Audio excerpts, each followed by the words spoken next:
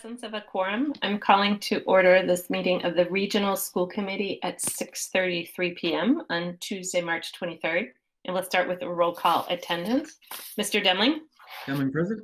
Mr. Harrington? Harrington present. Ms. Penny? Kenny present. Ms. Lord? Lord present. Just in time. Ms. Seeger? Yep, she's got Ms. Spitzer. Spitzer present. Ms. Stancer? Stancer present. Mr. Sullivan? Sullivan present. Ms. Seeger? Seeger present. And McDonald present. We are in order. I'll turn it over to the chair, Union 26. Okay, and seeing the presence of a quorum of the Union 26 School Committee, I'll call this meeting of the Union 26 School Committee to order, and we'll go around and do the same presence. Ms. Stancer? Stancer present. Mr. Menino? Menino present. Ms. Spitzer? Spitzer present. Ms. McDonald? McDonald present. Ms. Hall is not present, and Demling is present. And that's Union 26. Good. Thank you. Tonight we have one agenda item, which is to approve the contract, superintendent contract, or consider an approval of the contract for Dr. Morris. And just for background and context, hiring and evaluating our superintendent is one of our #1 roles as a school committee, and ensuring sort of longevity and strength of leadership for our district and for our students is a one of our #1 objectives as a school committee. And one of the things we did approve a new contract with Dr. Morris just about a little over a year and a half ago. And the reason why we're looking at it again today is we've in a really tight superintendent market in Massachusetts. We know that we've had 5 years with Dr. Morris, and we've consistently been pleased and as evidenced in our evaluations. And we know that he is a highly sought after and heavily recruited candidate for many opportunities in the state. And so we wanted to express our confidence, continued confidence in Dr. Morris, and extend that contract with him. So a couple things in the contract. The contract is in our packet, and as we've discussed in our private sessions, but for the public, there is no change in compensation beyond what was previously agreed in the contract. The changes in the contract are to do with the length of the contract, and so this contract will automatically extend at the end of every year, given no prior notice. We've extended the notice for that from 10 months to 12 months, or 6 months to 12 months, sorry, which is more in line with typical superintendent contracts. And we've tweaked the voting requirement for removal to a 2/3 vote. So those are the key changes in this, and I apologize for stumbling through that. Mr. Demling, as chair of Union 26, is there anything you want to add to that I may have missed? No, I think you covered all the main points. A couple other items changed in the contract is that the severance increases to 12 months, and there's an option for a payout of up to 10 unused vacation days per year. Yeah, other than that, I think you framed it correctly and accurately, that this is no change to the base salary, but this is a strengthening of our commitment of the working relationship between our committees and the superintendent. So we'll open up for comment or discussion. And Dr. Morris, I don't know if you want to say anything before the committee speaks, or if you want to sort of hold. I think it'd be fair to wait until after the committee speaks than before. I think if that's okay with Yep. you and Mr. Demling. Yeah. So we said 2 weeks ago that we would go around the table. And so I do see a hand. Ms. Stancer. So I'll start. I have, so my name is Margaret Stancer. I've been on the Pelham School Committee for 3 years. I've been a member of the Regional School Committee for 2 years. And one thing I would say about Dr. Morris is that he's been an absolutely steady hand through all of that time. And I think that we just can't give him enough credit for getting us through, especially this past year, but even before that. The second thing I'd like to say is I really appreciate his collaboration, both internally with his administrators in accepting their ideas and also enabling them to act. And also for looking externally, working with others with colleagues in other school districts and looking for new ideas and bringing those ideas back into the district. I appreciate his dedication to achieving equity across all of the districts. It's not an easy job. I think improvements have really been made thanks to him, and also thanks to his staff, because he enables them to do the work that they need to do to try to move us forward. And lastly, I would like to say his obvious interest and delight in the students and what they do, which is evident so strongly when he tells us stories about things that he's encountered when he's gone out into the schools. And I think that says a huge amount about why he's a really good superintendent. So thank you, Dr. Morris.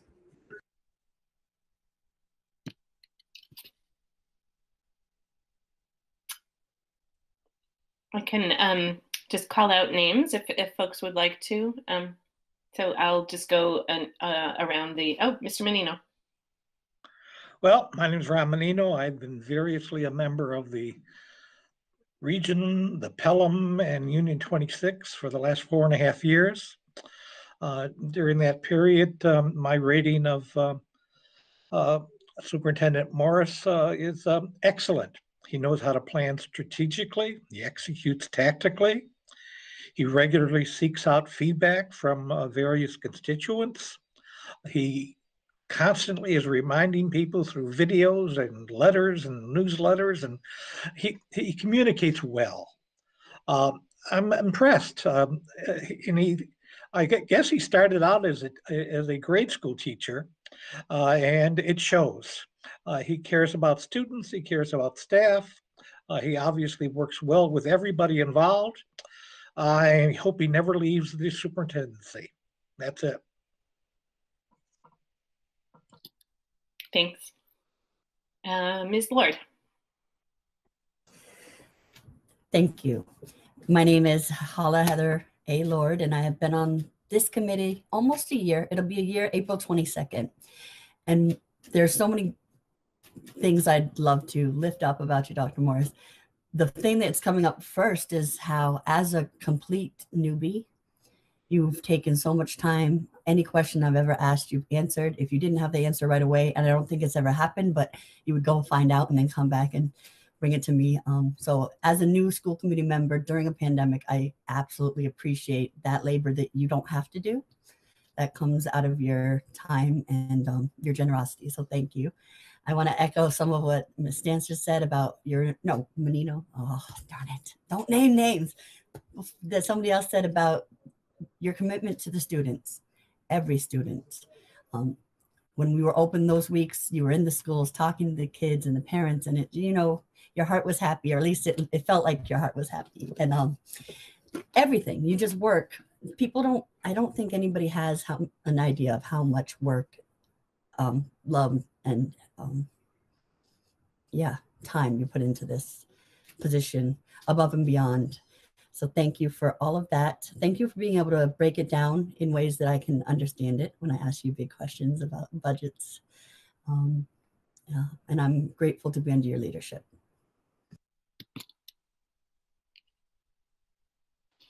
Mr. Harrington. Yeah, so do we have to do the intros? Is that like a thing? I'll just say I'm Ben and I wear a lot of hats. That's what I am. We'll go with that. But yeah, I mean, being completely blunt here, after this last year, right? The desire to continue doing this for an extended period of time, I think it says a lot about who we have at the helm, right? Like, we're weathering the storm. We're in the process of getting through there.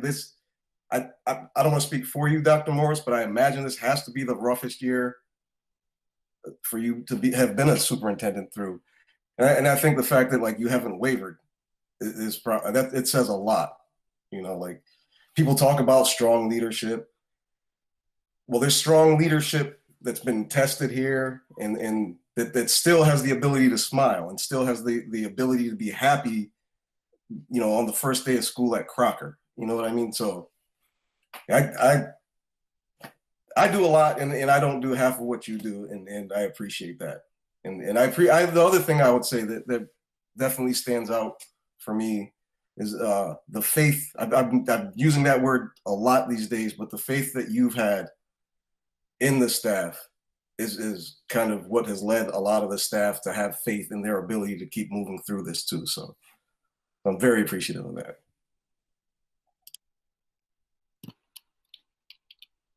Mr. Sullivan?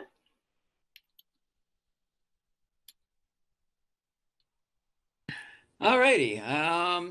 Yeah, I just want to thank him for all the hard work that he's done. And I've been on this committee for 7 years now. So I actually, along with Shabazz and Trevor Baptiste and a few others, appointed you as Mike Morris, the assistant superintendent, and then Mike Morris, the interim superintendent, and Dr. Morris as the superintendent. And I just want to thank you for all your hard work and carry on, mister. Ms. Seeger? So I've been on this committee since, I don't know, was it June? I've been on the Leverett committee for almost 6 years now and have done, I think, almost every role. I've been in every role you can have on that committee, and hadn't been on the region, and then having joined the region during one of the most intense times I think you've all had in a really long time with COVID. I just want to echo what somebody else said in terms of leadership. Like a lot of leaders, I think COVID really showed you who the leaders are, and Dr. Morris stands out with that. He's always been responsive to emails, and just in general, I find him to be an excellent communicator, which is amazing, given how many, I imagine, Dr. Morris, you're super busy with all the schools, and then a committee like this and all the other committees that you're a part of. I feel like you know the district really well and the town and your role within the school. The amount of engagement with stakeholders is amazing. I don't really like the word stakeholders, but I mean families, and I work in tech, we have stakeholders. But I've always appreciated how fully engaged Dr. Morris is and how committed to what he's doing in this district, for this district, and for the families. So I feel incredibly grateful to have him here as a school committee member and as a parent whose children are either coming in or will be coming into the region. So thank you. Ms. Spitzer? Thank you. So when I first saw negotiations for Union 26 pop up on our agenda, I had a little panic because I was like, we can't lose Dr. Morris during COVID. I was, and I think that kind of gut reaction, because, you know, I didn't know what the negotiations were going to look like, was probably felt by others. And I think it speaks to, you know, not every leader would you feel that way about, and, you know, and so I think it really says a lot that even the possibility of having a transition during this, you know, incredibly difficult year was difficult. But I think even if it weren't, you know, he's proven over the last 3 years that I've worked with him to be incredibly thoughtful, incredibly compassionate. And also, I think the deep roots in our community is something that we're just not likely to find anywhere else. So when I learned that, Dr. Morris was looking to make a stronger commitment to the district, I was incredibly pleased, because during this really long, hard year, he's just shown the ability to dig deep on issues that no superintendent ever probably thought they'd have to become experts on in terms of public health, but also not only like digging deep and trying to understand, but also being humble, I think, about where there's learning to be done, and recognizing when you need to seek outside and expert opinion from others. So I really appreciate both the leadership and humility that Dr. Morris has shown. So thank you very much, and I look forward to working with you in the future. Ms. Kenny.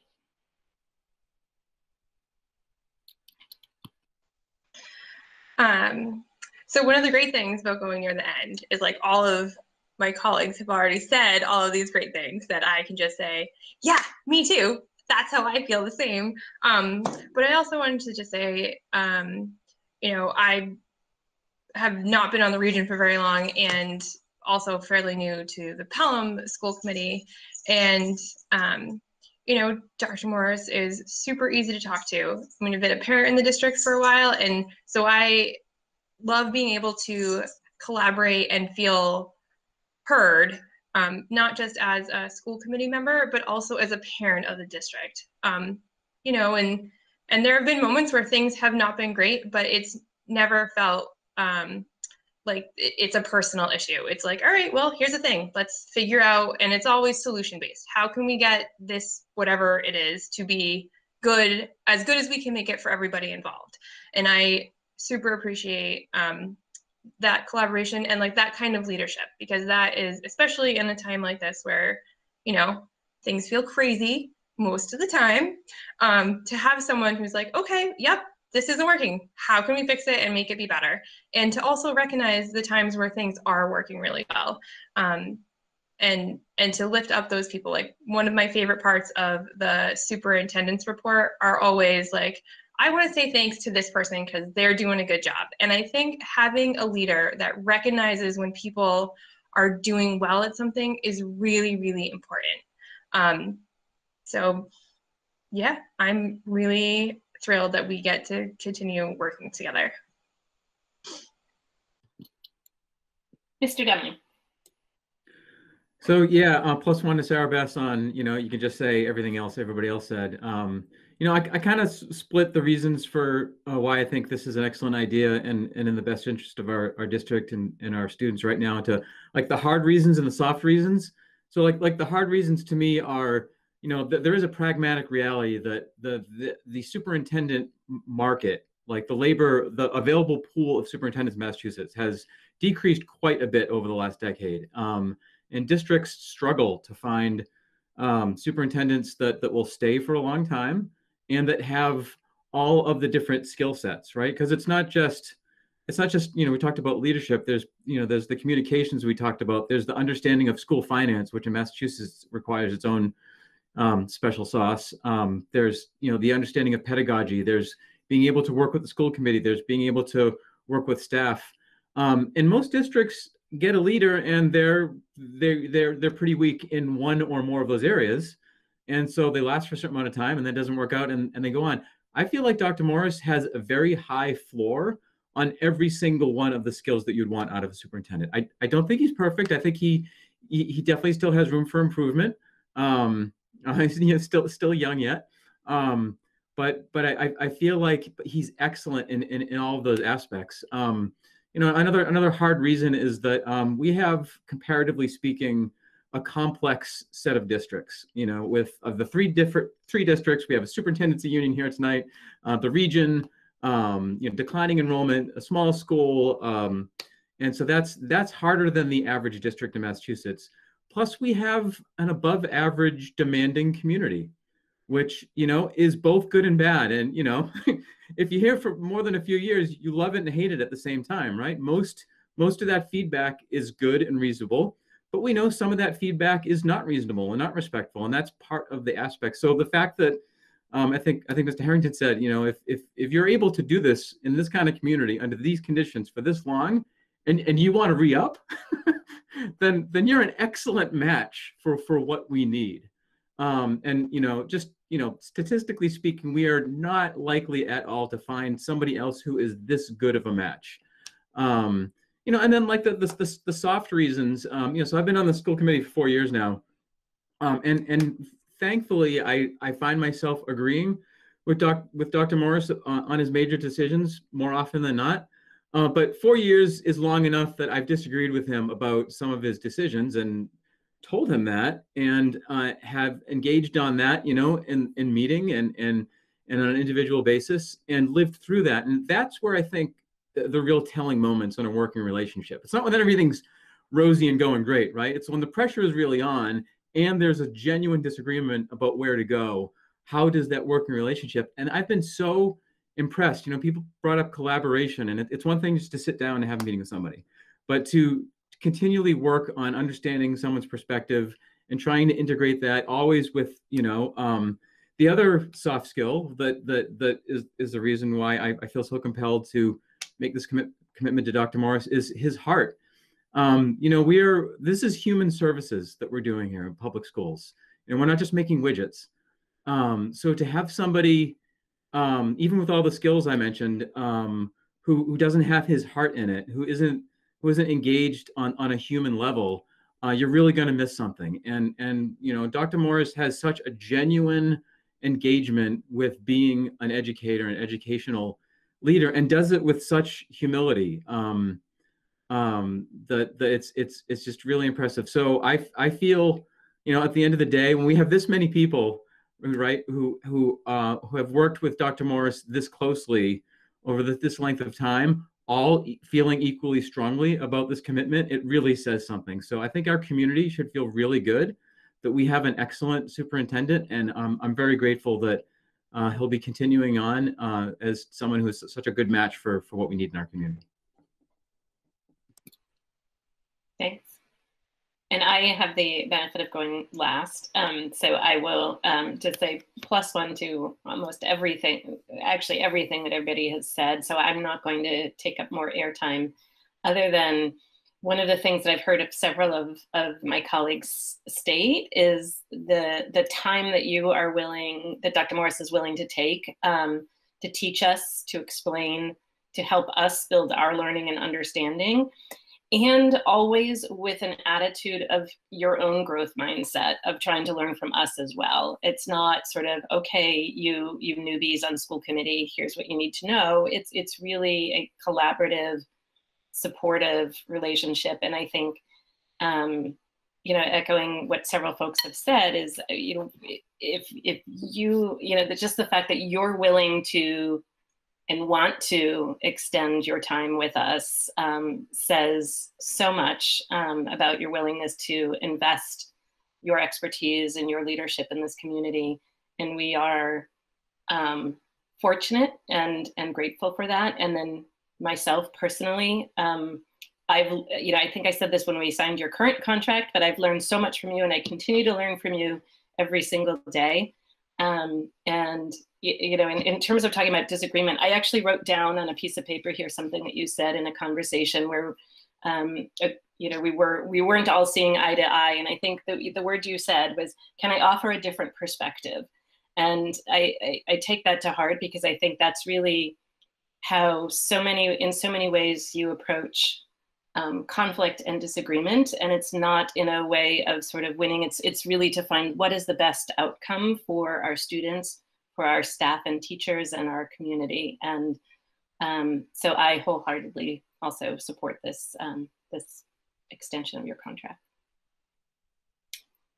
And so now, after all of that, Dr. Morris, do you want to say anything before we move to a vote? I think it'd probably be appropriate after the vote as opposed to before, if that's okay. Yeah. Okay. So I'll turn it over to Union 26. All right. So would anyone from Union 26 like to make a motion to approve the contract for Dr. Morris as presented? So I'm happy to. Mr. Spitzer. For a moment, I thought Margaret wanted to. So I move that Union 26 approve the contract with Dr. Morris as presented. Moved by Spitzer. Is there a second? Second. Moved by Spitzer, second by Stancer. Is there any further discussion on the motion? Seeing none, I'll move to a roll call vote. Ms. Stancer. Stancer, aye. Mr. Menino. Menino, aye. Ms. Spitzer. Spitzer, aye. Ms. McDonald. McDonald, aye. And Demling, aye. It's unanimous, 5-0 for Union 26. And would somebody like to make a motion for the region?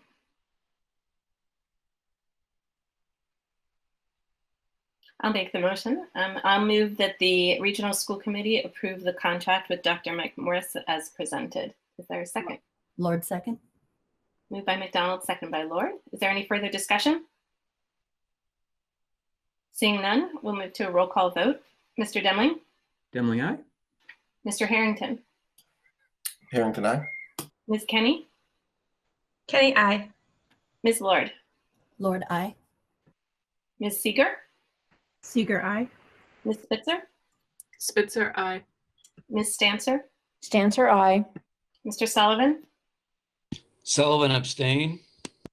And McDonald, aye. The motion passes unanimously 8-0 with 1 abstention. I did get everybody, correct? Yeah. Okay. So in the spirit of learning, I continue to learn as evidence in this meeting tonight. So thank you for that. Yeah, maybe if it's okay, just to say a couple quick things. I'm prepared to talk about a lot of other things tonight. This is one I'm less prepared to talk about and probably is less comfortable to me, but maybe I'll mention just 4 things. So I think the first thing I would say is that, I appreciate all the support. It's really humbling, and I mean that quite literally. When I saw the amount of time this in the agenda, I'm like, cool, they'll just bring it up and they'll vote one way or the other, and then we move forward. So, I really appreciate all the words, all the kindness that I heard. And for me, the having a longer term commitment, I think, not just gives me comfort, but it actually is, I think, what's in the best interest of the district. And I can say that truly, authentically, that I think during this time, a district should have a leader who can make long-term decisions, because I think there's a million ways in which short-term decisions can go awry, particularly as it relates to coming out of the kind of year that we've had and the year that everybody's had to different experiences.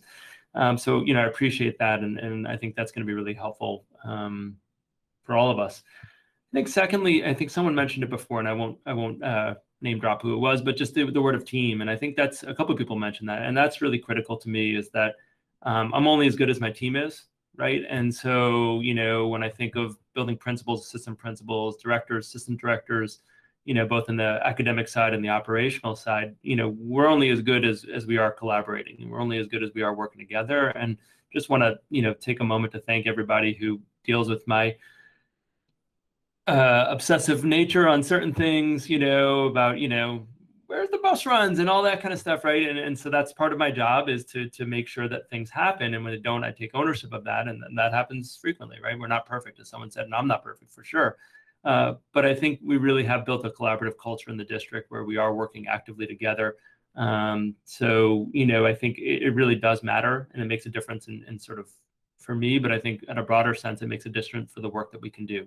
That we can actively disagree, we can work together, and we can have tough moments, and we can continue to move forward for the work of kids. And I would include the entire faculty and staff in that, as well as the school committee, school committees, I should say, that, to a couple of people mentioned, we haven't always agreed. And I think the fact that we've been able to move forward regardless has been critical. Disagreement's not a bad thing. Disagreement to the point where we don't move forward on something, we're not doing what's right for kids, that's where it gets complicated. And I have not experienced that in some time, in terms of, how I've experienced the work with the committee. The third thing is, I do appreciate the larger community in terms of the values. It's not that Amherst, Pelham, Leverett, and Shrewsbury always agree on things. I think we have tangible evidence that that's not always the case. But I think at its core, it's a commitment. They are communities that care about kids and have particular focus on students who are underserved, either historically or currently or both, which is often the case, underserved in our 4 communities. And so that matches where I come from in terms of values, and that makes it, for all the challenges that people describe, a community that does feel like a match and something that I would want to commit to. And the last thing, and this is going to sound, perhaps goofy. Again, I'm not as well prepared as I would have liked to have been for this. But, there's never dull moments, right? It's intellectually incredibly stimulating, and that's not to scoff at, because, I use the word leaders. I know a lot of people use the word administrators, and that's fine.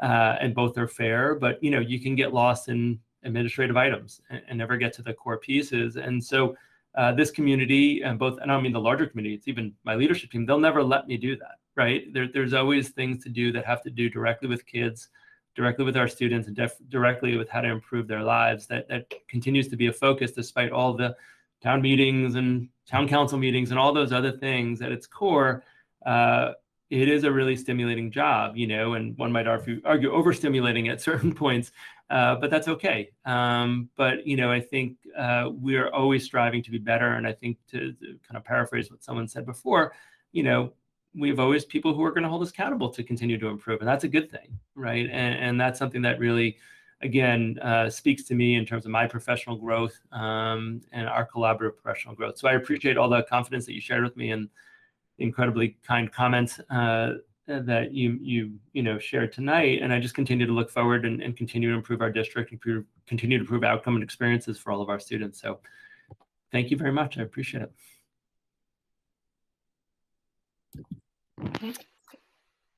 And with that, unless there are any further comments, I would entertain a motion to adjourn Union 26.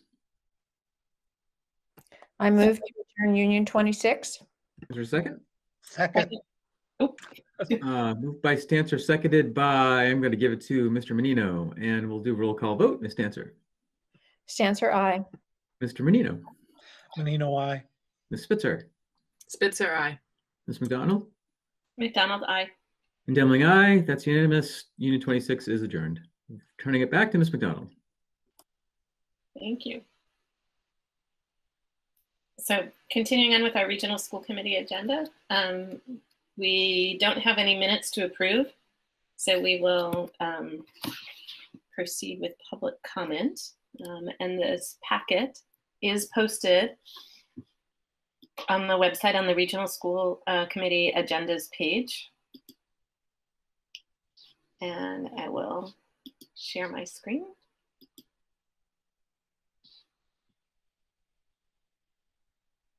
Are folks seeing the, yes, okay.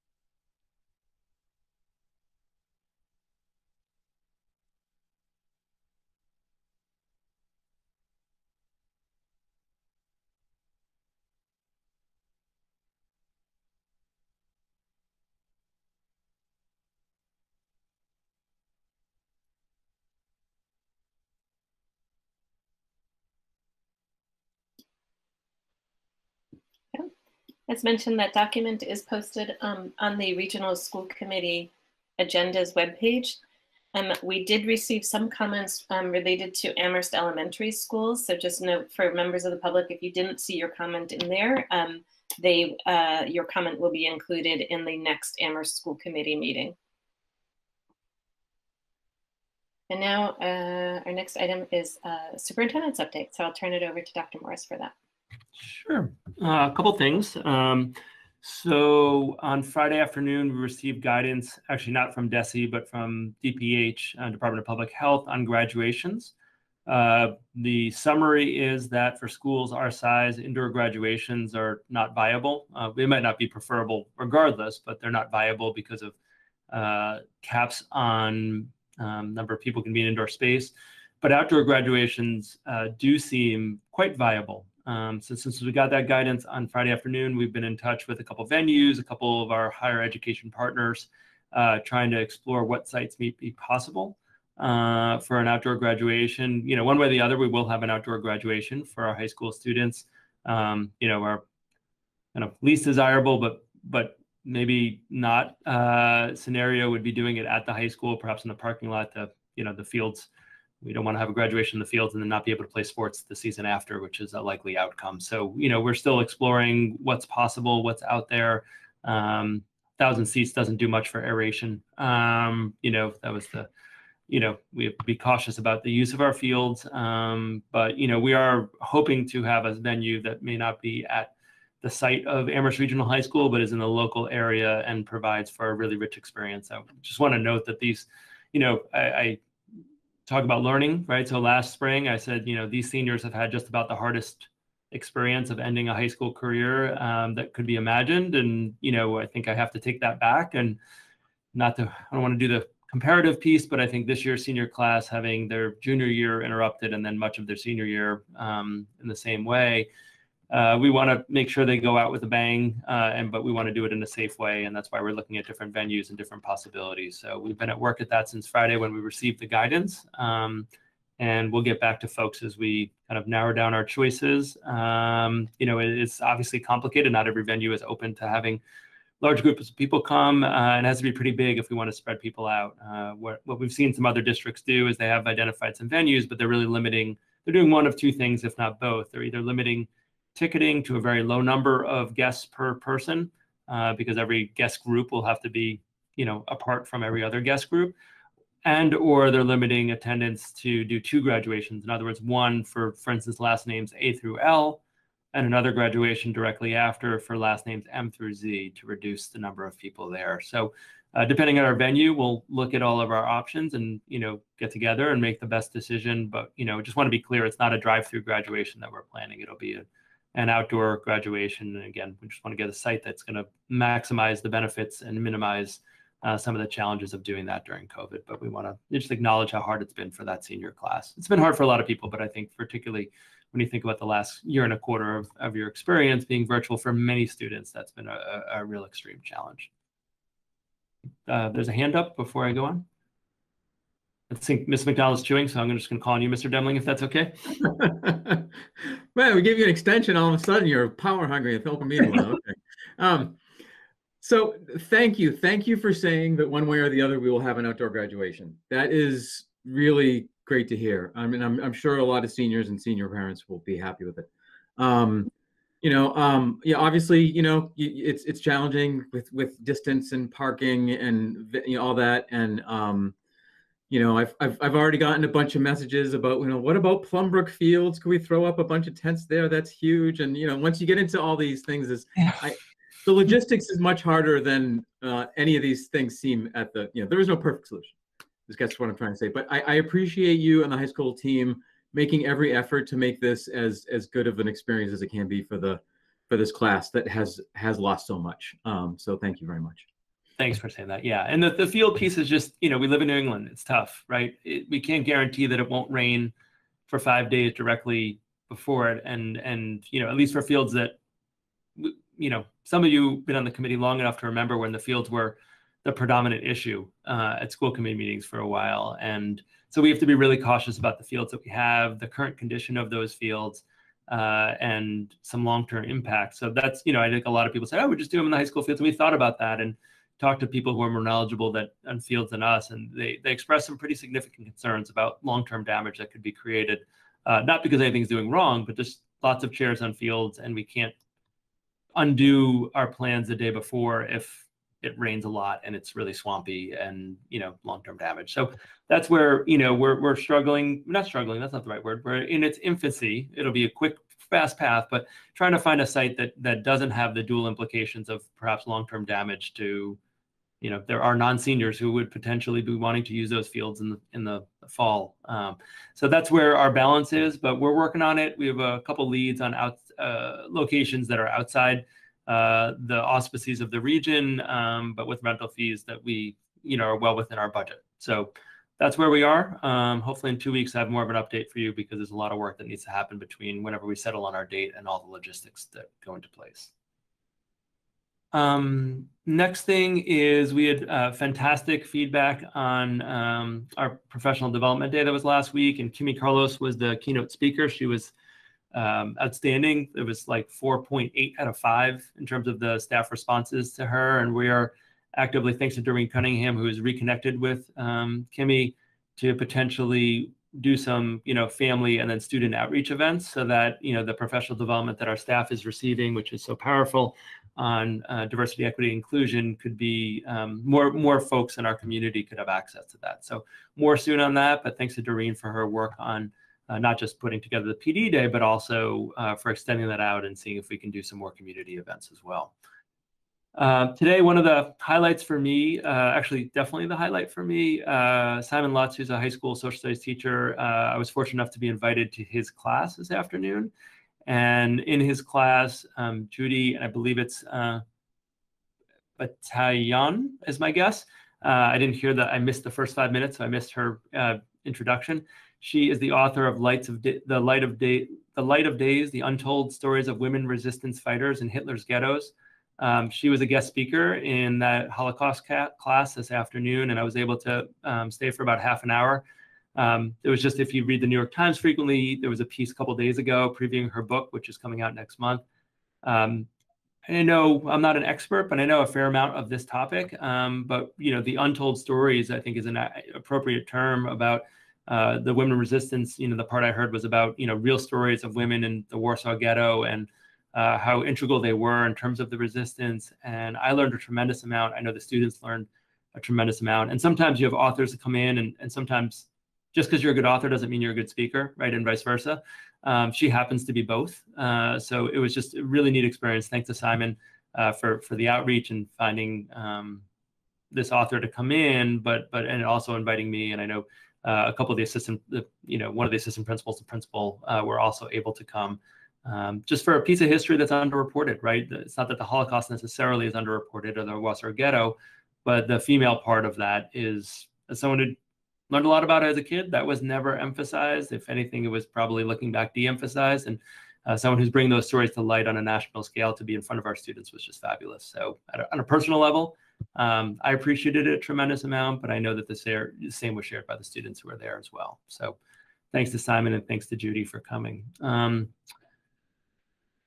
I want to thank more thank yous. The town has graciously, and I think this was shared by email with the committees, opened a vaccine clinic that is tomorrow night is the first round of that, both in Amherst and in Northampton, which is convenient. Some of our staff members live across the river, so since it's an evening clinic, that's helpful. We appreciate it. It's just dedicated just to educators in Hampshire County. I know many staff members have signed up.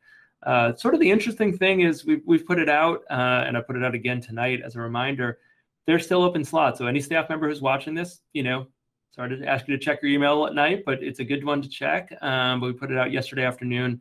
It also is a sign that I think our educators, and I said this in a different format last week, have done an absolutely astounding job of informal networking around staff members who would like to get vaccines. Finding, I'm aware that there's Google Sheets out there that I have not seen, but I'm aware of people, working with others, the early birds waking up early, the night owls staying up till the appointments at CVS get online at midnight or 12:30. So the fact that, we sent this out yesterday afternoon and there's still open slots lets me know that anecdotally, I've heard this, but that many of our staff members who are interested in getting a vaccine have been successful either in getting in the queue or getting their first dose, first shot already. So, I want to thank the town, but also thank our staff for kind of the informal organizing that has contributed to anecdotally, hundreds of our staff already are one dose in. I know the UMass Clinic has also had appointments, and many of our staff members in the last 2 weeks have been able to access it. So, I feel really good about where we are. When we were 2 or 3 weeks ago, and I think we were in that, ooh, the state's making it eligible. Are people going to get appointments? And I'm not saying this is perfect, and this is not a comment on the state or federal government and how they're approaching vaccine distribution, but I just know locally, I think people are, anecdotally sharing much more relief that they've been in the queue or they've received their first shot and have their date for their second one. So it gives me relief that our staff members are feeling more confident about the vaccination opportunities that have been available in the Valley, particularly through CVS, frankly.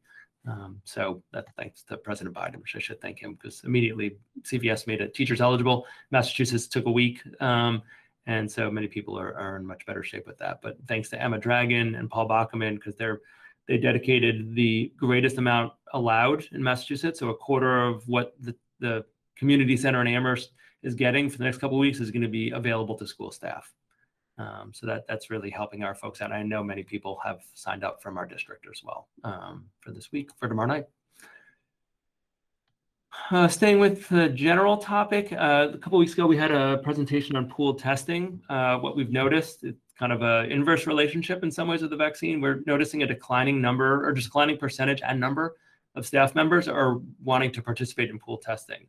Some of them are voicing that they already are on the vaccination route or they're fully vaccinated at this point. They don't feel a need to be participating in pooled testing. Where now, last week, we were well under half of our staff. It was about a third of our staff were participating, and some people even signed up, got there and said, nah, I don't need this anymore. They felt much more confident. And so, the nurses made a recommendation to me over the weekend to not continue with pooled testing because they're seeing the participation rates relatively low.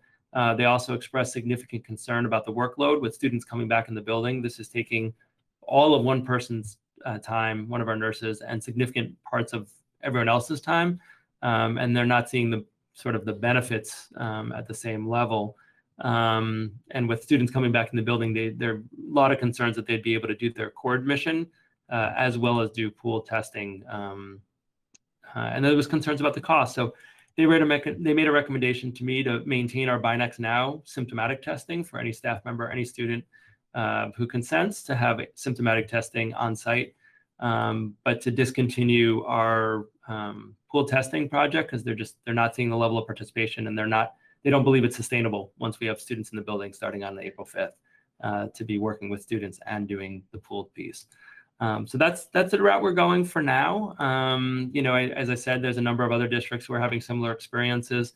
I talked to one on Friday where they're under 20% of participation. And from a pooled aspect, if you're not getting enough of the people in the pool, then the pool itself actually doesn't hold a lot of value in terms of the testing.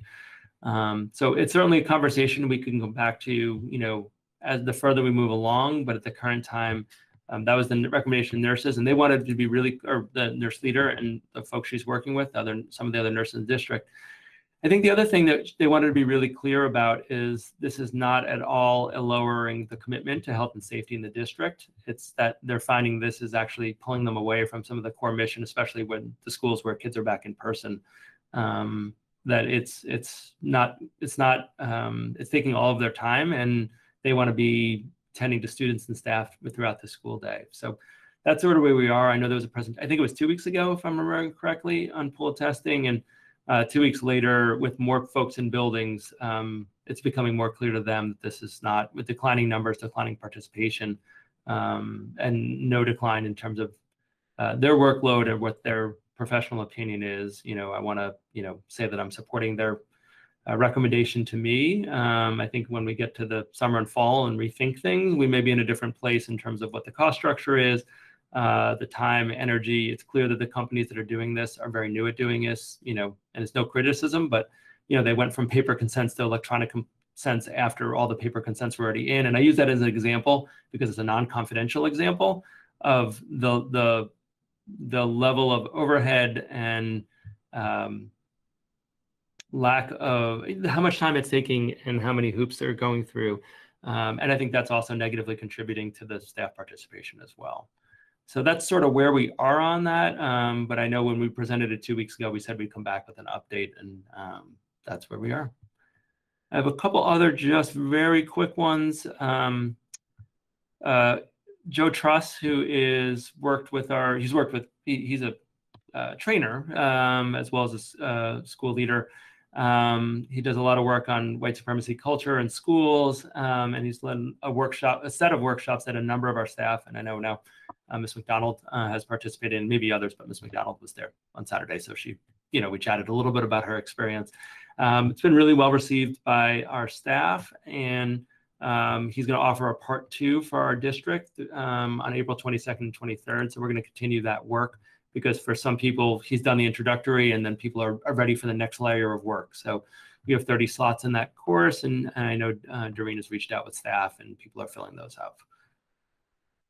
3 more quick ones. Good news is that our internet speed has doubled in the last week. So thanks to Jerry Champagne, who's been working on how to increase the bandwidth given the students coming back in, the nature of that more people may be on doing meets from the building, in terms of staff members, they may be connecting with kids who are remote.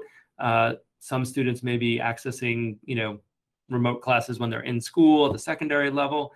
And so he has worked creatively to increase our bandwidth. So thank you, Jerry, if you're watching, because that is going to make a huge difference for us in our implementation of technology planning.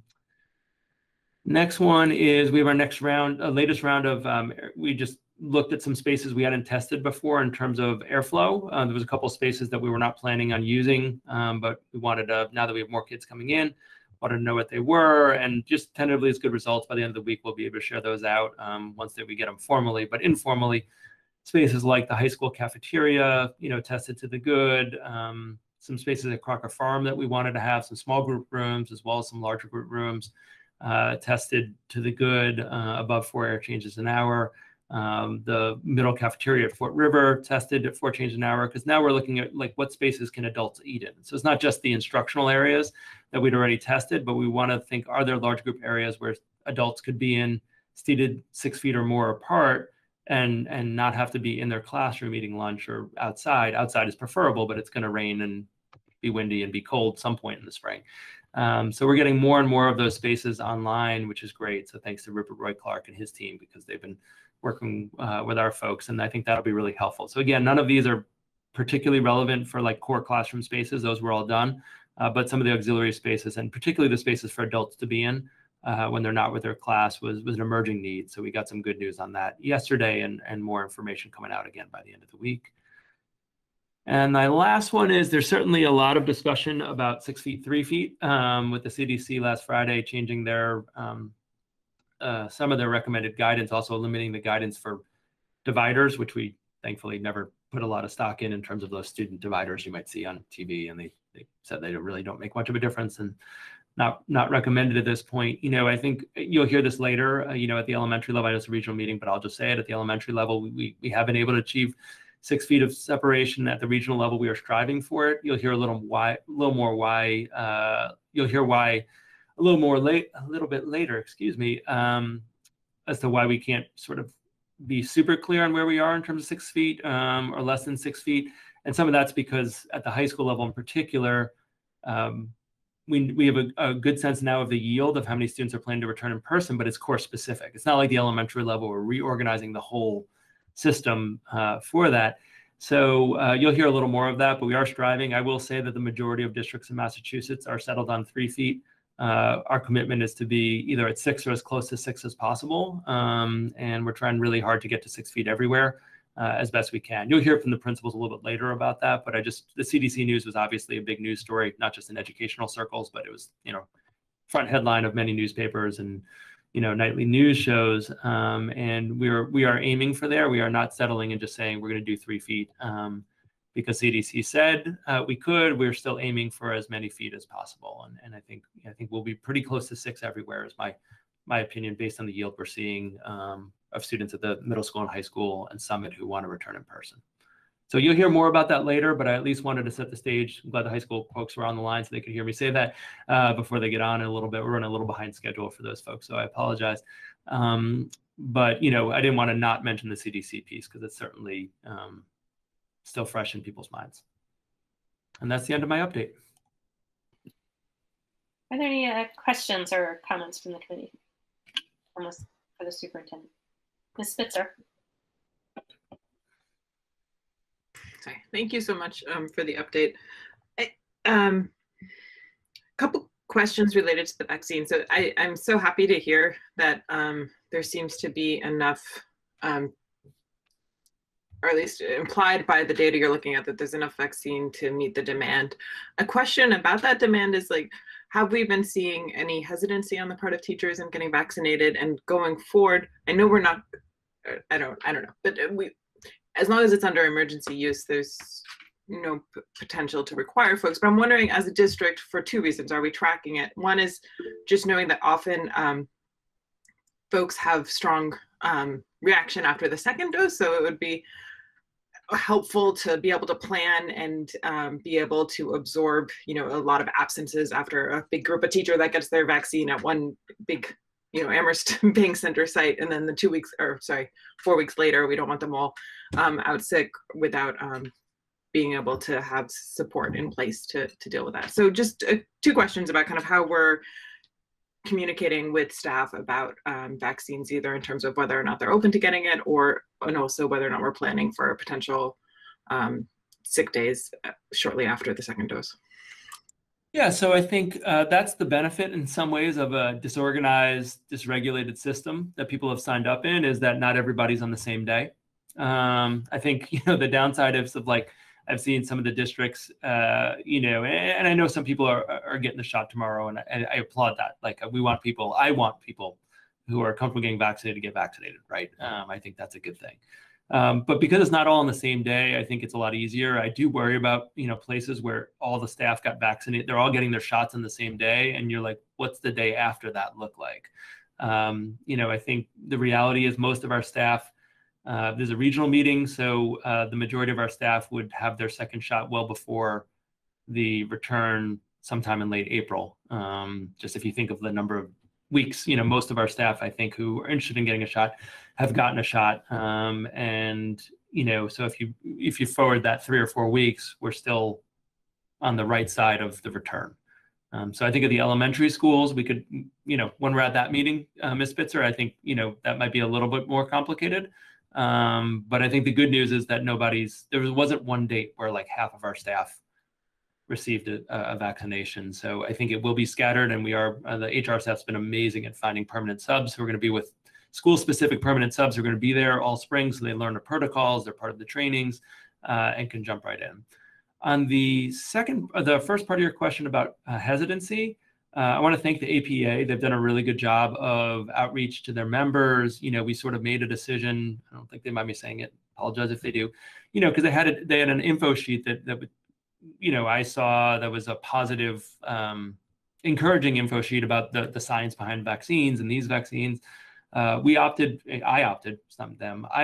that they should send it out. I thought if I sent it out, it might feel like slightly coercive because of my role. And you're right, as it's an experimental level, we can't require it at the current time. So I didn't want any staff member feeling like it was implied that they needed to get a vaccine to return to in-person work. Certainly CDC, going back to there, they suggest that you don't need it. But I saw the document because they shared it with me, and I think it had strong indication. And I think the first thing I said a while back about the vaccines is that these informal teacher networks have been incredibly helpful, right? No one's been telling them to do that, right? Ms. Camera has not, I've not, right? It's Mr. Slovin, none of the principals, but I think that there have been informal ways by which staff members have been able to have accurate information about the vaccines to allow for people to make the choice that they think is in their best interest. So I've gotten a couple of specific questions, and I've always forwarded them to like public health people like Robin Supernaut or Evan Dragon, because I know what I am and I know what I'm not. And I think, I've made my decision about, where I think it's a good idea for me to get vaccinated, but I feel like the appropriate role is to have people more closer to the public health who have literally been in vaccine clinics, have seen the reactions, are able to speak more specifically to the science to be able to answer those questions. So I don't think there's been broad scale resistance. I've not heard any reports of that from any corner of our organization.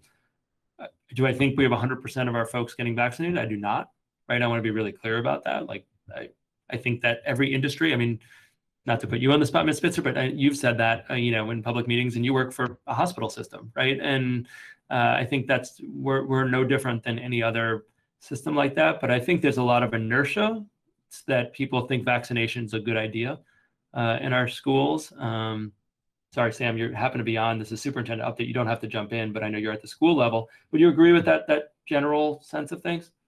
Okay. Yeah. So that's my perspective on it. And, I think the big thing, and then I'll close on another question, is making sure all school staff realize that they can get vaccinated, right? So much, even the language on like the CVS website is like K-12 teachers, and then, right? So like, I want to thank, I've bugged Rupert and frankly Ben with your other hat on enough with early morning texts, and there's appointments at CVS, like all that kind of stuff. Because we want to make sure that our folks in facilities, our paraeducators, our folks that when you look at who's listed, it's like it always starts with teachers, and then it gets to all the other school roles. And so I think, I don't want people, that's not our messaging, but that's the messaging in all the state documents and all the CVS website. And we want to make sure that all of our staff recognize that they're eligible to get vaccinated, and they do interact with their colleagues, they do interact with kids, even if it's less directly. So that's really been a lot of the focus of the outreach, is making sure that everyone in the organization recognizes it. Like tonight, I sent an email right before this meeting started about the clinics tomorrow, and I kind of emphasized this isn't just for any group, it's for any staff member in our district. Because I think in every organization, there's people who feel more on the inside of things like that, and people who feel more on the outside of it. And we want to recognize that there is no inside and outside on this. This is for everyone who works in the school. Mr. Demling, you had your hand up. Yeah, so I just wanted to comment a little bit on this, the way in which we talk about safety and social distancing, and this whole idea of 3 feet versus 6 feet. I'm not asking you to take a, a binary position on it, but that is kind of my point, which is, I think like the information we have with COVID and trying to make a continuously evolving assessment of risk and safety is that, none of us are expert in every single area. And so it's just satisfying to the human mind if we could just boil it down to one thing, right? And just do you have 6 feet of distance? If you do, then it's safe, which I think anybody here would, I think would agree is it's not that simple, right? And so, I watched a 60 Minutes documentary on a district in Georgia where they were talking about some districts that don't have mask policies, and that have been open throughout the entire pandemic. And I guess this shouldn't surprise me, but it shocks me given that we just presume,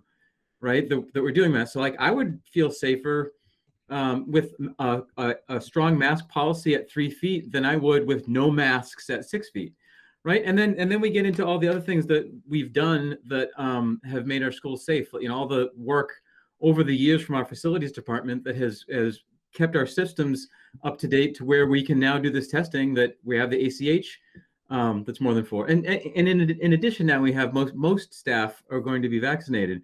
So it's, and the CDC talks about this, right? They talk about these layered mitigation strategies and how it's not just, that this, as long as you do this number, that everything else is perfect. So I just think as we kind of evolve and socialize that discussion, and we set people up in their confidence level for the fall and for our summer programming, I think it's also good to talk about, comparatively speaking, we have very good, above average, beyond CDC requirement level risk mitigation strategies, particularly with our air exchange and adherence with other safety protocols. So I know it's we were I was very gung ho about has to be 6 feet and pushing back hard against the state last summer. And I felt like that was the right thing to do based on the information we had available. But now, with information evolving, research we didn't have at the time, I think to model being continuously empirical about it and updating our thinking process is important to have in that kind of continual conversation with the public. Yeah, and if I could comment briefly on that, and I don't want to belabor because I know we're already behind schedule.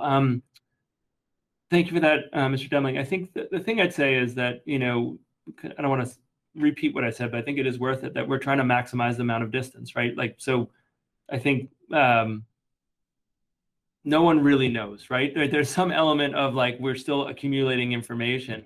And I think the CDC got to a place where they felt like they had enough information, for them to feel comfortable making the recommendation. But I don't think anyone would suggest that, well, because it says 3 feet, let's not go further if we can, right? That seems like strange to me that we would say, well, we could go 3 feet, there's no impact, but we could also do 4.5 or 5 or 6 with the number of students returning, and we're just going to choose not to. Like, that seems odd to me, right? I think it's given what we know, given the science that we know, given the fact that no one is 100% knowledgeable of everything at this moment, what's the series of risk management tools that we're going to put in place? So one is masking, which you mentioned. One is ventilation, which you mentioned. One, which we're not talking about that much, although the high school will talk about it a bit, is, reducing the number of different sections that we're having. So, students aren't going through a day with 6 different classes throughout their day. So I think what you're going to see, in all of our presentations tonight, although they're brief, is that, we are approaching this in a way to minimize risk. And I think we're trying to take every step we can to minimize that to the greatest extent possible. And I think that's sort of our cornerstone and how we're approaching this, and we'll continue to do that. But I think you're right, is that there's not, the one formula, is great. I mean, it's interesting. I heard a superintendent the other day saying, "Now we're going to go 4.5 feet," right? Which is sort of like halfway between 3 and 6. And I'm not trying to like belittle anyone or make any negative comments, but I think the idea is, can we maximize as much as we can while still maintaining our instructional programming, the amount of space and all the other mitigation strategies we have. And that's what we're going to plan to do. Thanks.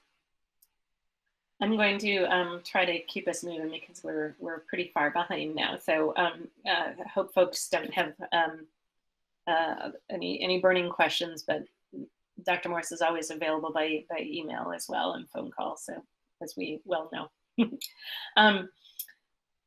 For a chair's update, I think I'll be quick. I was just going to mention that, which Dr. Morris already did, that I participated now for the complete dismantling white supremacy workshop with Joe Tress and his team. It was a phenomenal learning experience. There were about 30 other educators from ARPS, and I know that Ms. Lord participated, I think, last summer in one as well, and there were about sometime in the last 12 months, 18 months, with an equally large or even larger number of educators. And I think, in thinking about this, that's, it was a really tremendous learning journey for myself. And I really do look forward to continuing the work as a committee together on dismantling white supremacy in our schools and collaborating with the teachers, educators, APEA, and the entire district, and working on that.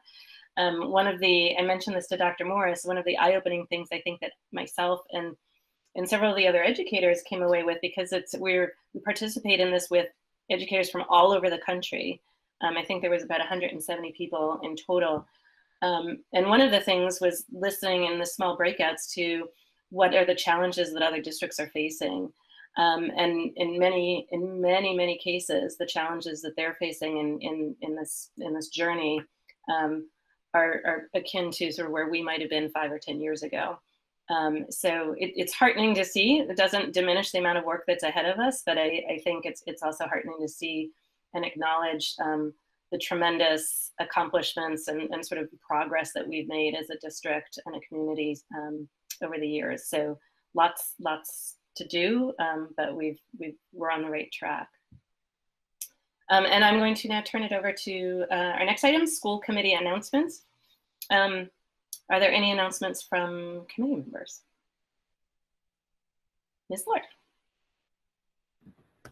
Thank you, Chair McDonald. I want to take this moment to say that I condemn the horrific and hateful targeting and murdering of Asian women last week. Not only that, but according to stopaapihate.org, from March 19th of 2020 to February 28th, there were 3,795 incidents of reported harassment, bullying, and targeting of our Asian community. And I know that for every one report, there's a ton that aren't reported. So Chair McDonald and I have drafted a statement in support of our Asian and Asian American community and families, and I'm hoping that we can vote on that at our next regional school committee meeting. Thank you. Thank you. Mr. Demling. Yeah, so thank you for bringing that forward, Ms. Lord, Ms. McDonald. So if there's urgency to passing something like this, the open meeting law doesn't prevent us from taking new business up as long as it's not controversial, or we don't have any reasonable expectation that the public is going to see it as controversial. And I mean, so it's really up to the chair to decide.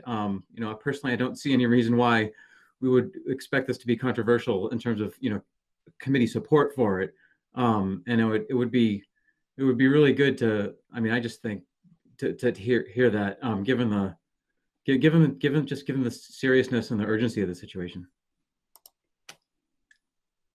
Yeah, thanks for bringing that up. If I'll sort of look around the screen to see how others on the committee feel.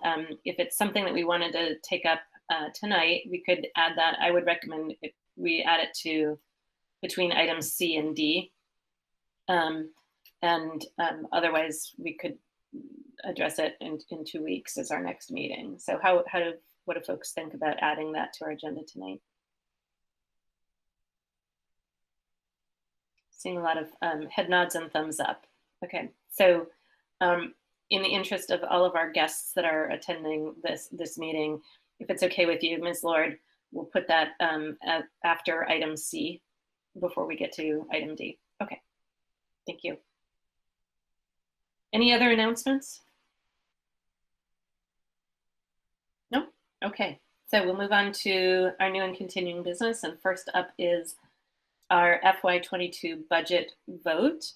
And there, as we tee this up, before I hand the reins over to you, just to clarify, there was a significant amount of material that was posted online today on the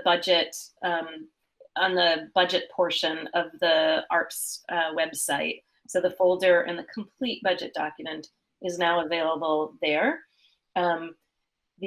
What's in the packet tonight are the summary documents that summarize the changes and the key items that we'll be voting on. But for viewing public that would like to view all of the details of the budget, it is available online.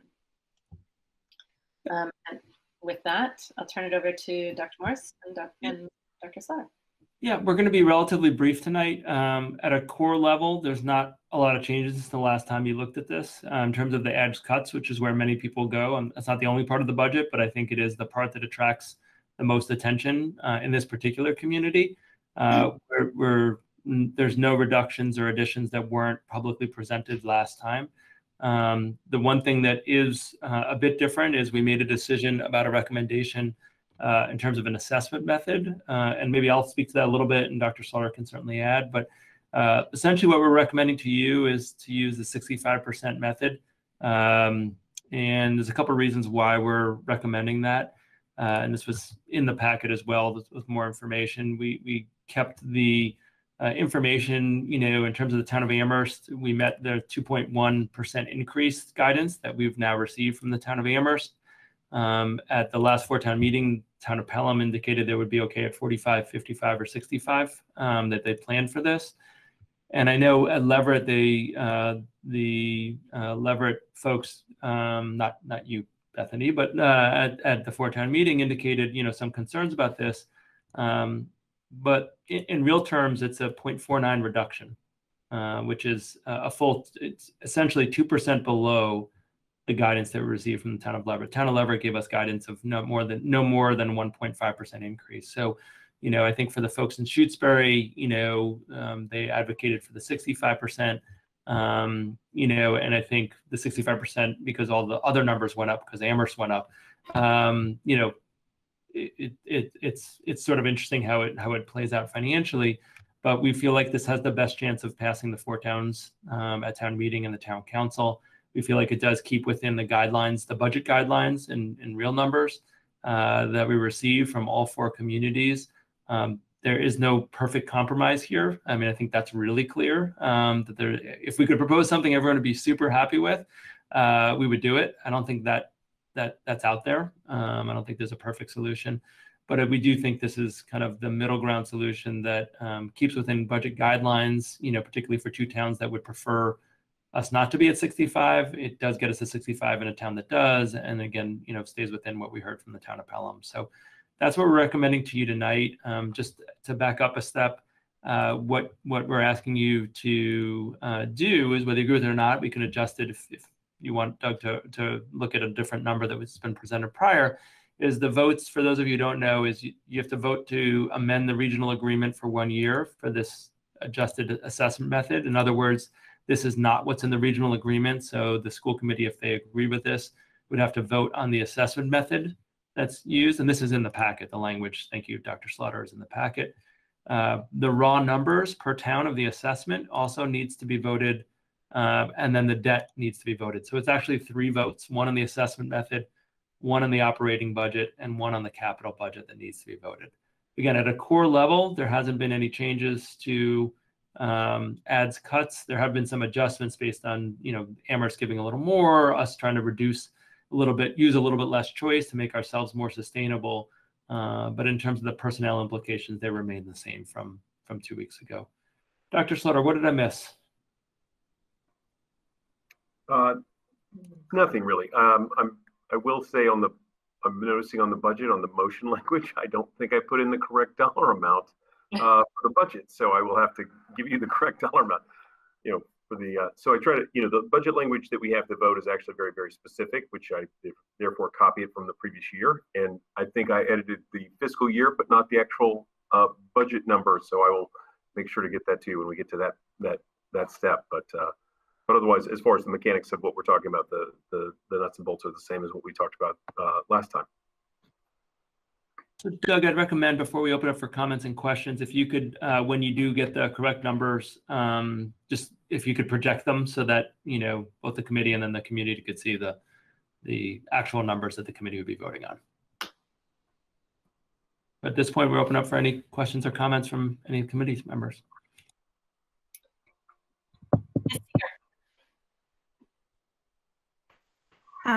Thank you for Dr. Morris for the explanation of why you went with this budget.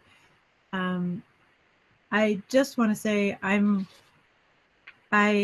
looking at last time where we had a version A and version B. What I want to express is my disappointment at not going with something on version A, period, because for folks listening, it's a $21,000 difference between what could have been in the district and what we're going to be probably voting on. I mean, what we're going to be voting on tonight, the 65% on the version B budget. I'm just really, really sad that that money is not going to be in the budget, and that we couldn't work out. Not the administration. I mean, the 4 towns could not work out a way to have that money be there. And that's all I want to say. Ms. Lord? This might be the simplest, most obvious question, but we are voting on just the regional, right? Middle and secondary, because I see some elementary school stuff in there, but you can vote on one section without having the other. Does that make sense, kind of? Yeah. So yes, tonight is just the regional budget, just the 7 through 12 district budget. I think where it gets a little confusing is that when we're doing assessment methods, actually the minimum contribution gets funky here, to use very technical terms, sorry, because it somewhat bases it on the town, which again then gets split between the elementary and the secondary, and the elementary part of it, while we don't vote on, actually has implications for what the minimum contribution amount is of the region, which then affects the assessments to each member town. So, you know, generally what happens is if the minimum contribution is going up at the region, it's getting more expensive for a town. It's generally the flip is happening at their elementary level in terms of how the state calculates it. So there is a connection there, but tonight really all we're talking about is the regional school budget. Yeah, sorry if that wasn't clear. It's regional budgets is cumbersome to say the least.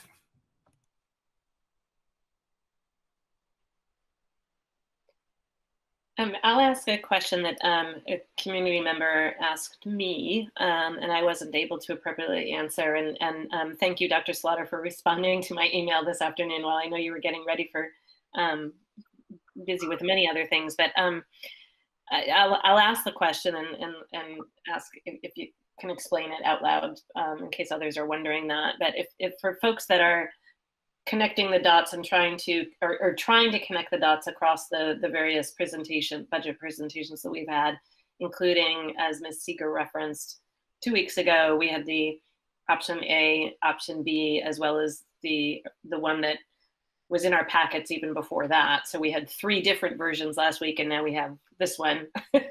And the question came about sort of that top line. So in our packets tonight, it's the $33,113,777. If that is our level services budget, why and how does that change between some of those different versions if that's our level services budget? And I believe I followed your explanation in the email response. So wondering if you could walk us through that. Sure. So a couple of things. Part of it is that there are a number of funding sources that we apply in the operating budget, and so it shows up in that operating budget line. So, for example, school choice is one we've classically put into that operating budget. So when we apply school choice, it reduces our operating budget requirement, you know, and so it lowers the total number.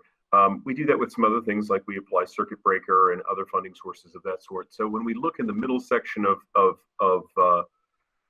most of the charts we have where it talks about the revenue, that's not every revenue source in some respects. And so that's one key difference there. It causes me to think about how we might present it in the future to make it a little more obvious when we make some changes, especially late breaking changes like we had this time relative to school choice. But by virtue of having you know, this additional resources available from the town of Amherst, you know, we have to sort of calculate, well, what impact does that have once you sort of run it backward through the assessment method?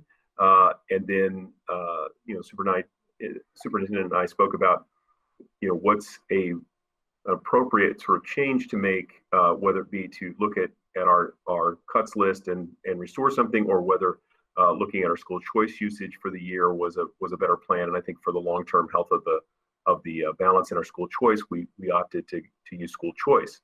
And so as a result, what happens is that line that says operating budget, even though we didn't change anything about actual work people do or those sort of things that are involved in what people think of as level services, that number did go up because the support from an outside source, meaning not really outside, but the school choice source, we lowered that support, and therefore we have to appropriate more money to make that happen. And so that cascades its way through and shows up in the assessment that's required of the 4 communities.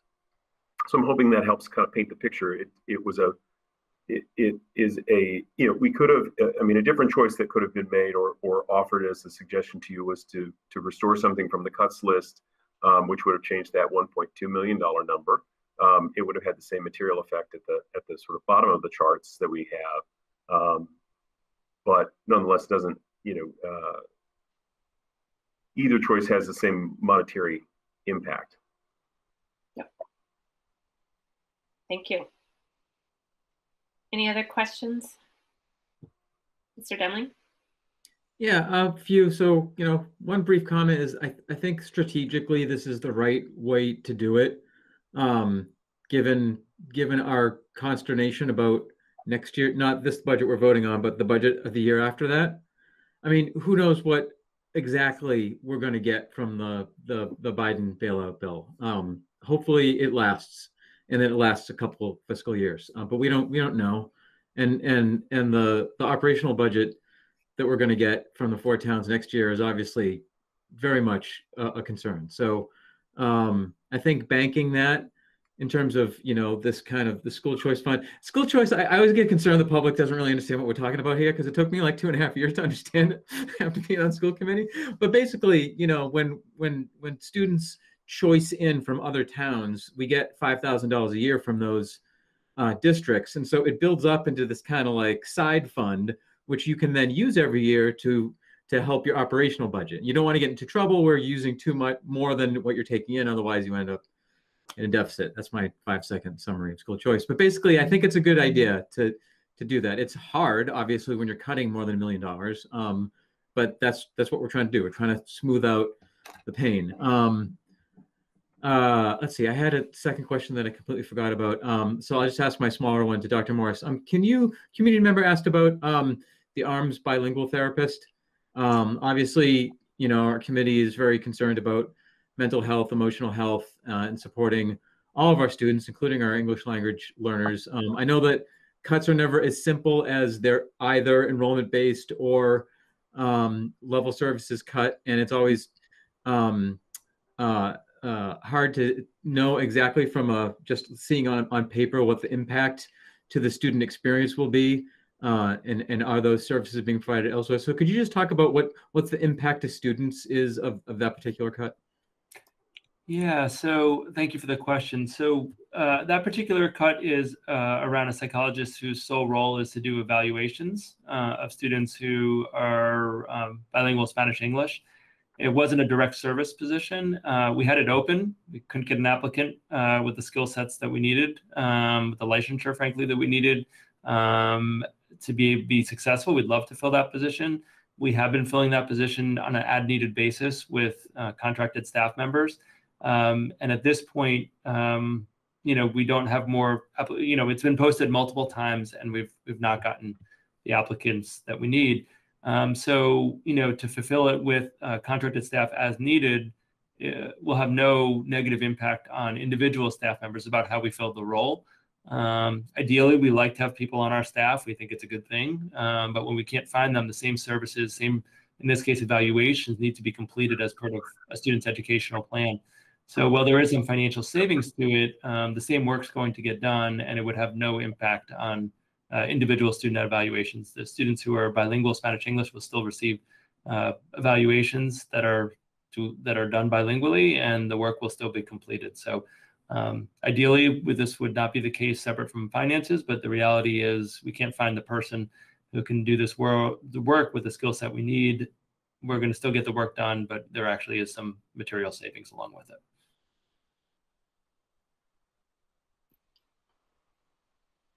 Thanks. Any other questions or comments? And I think I heard you say that we have to take 3 separate votes.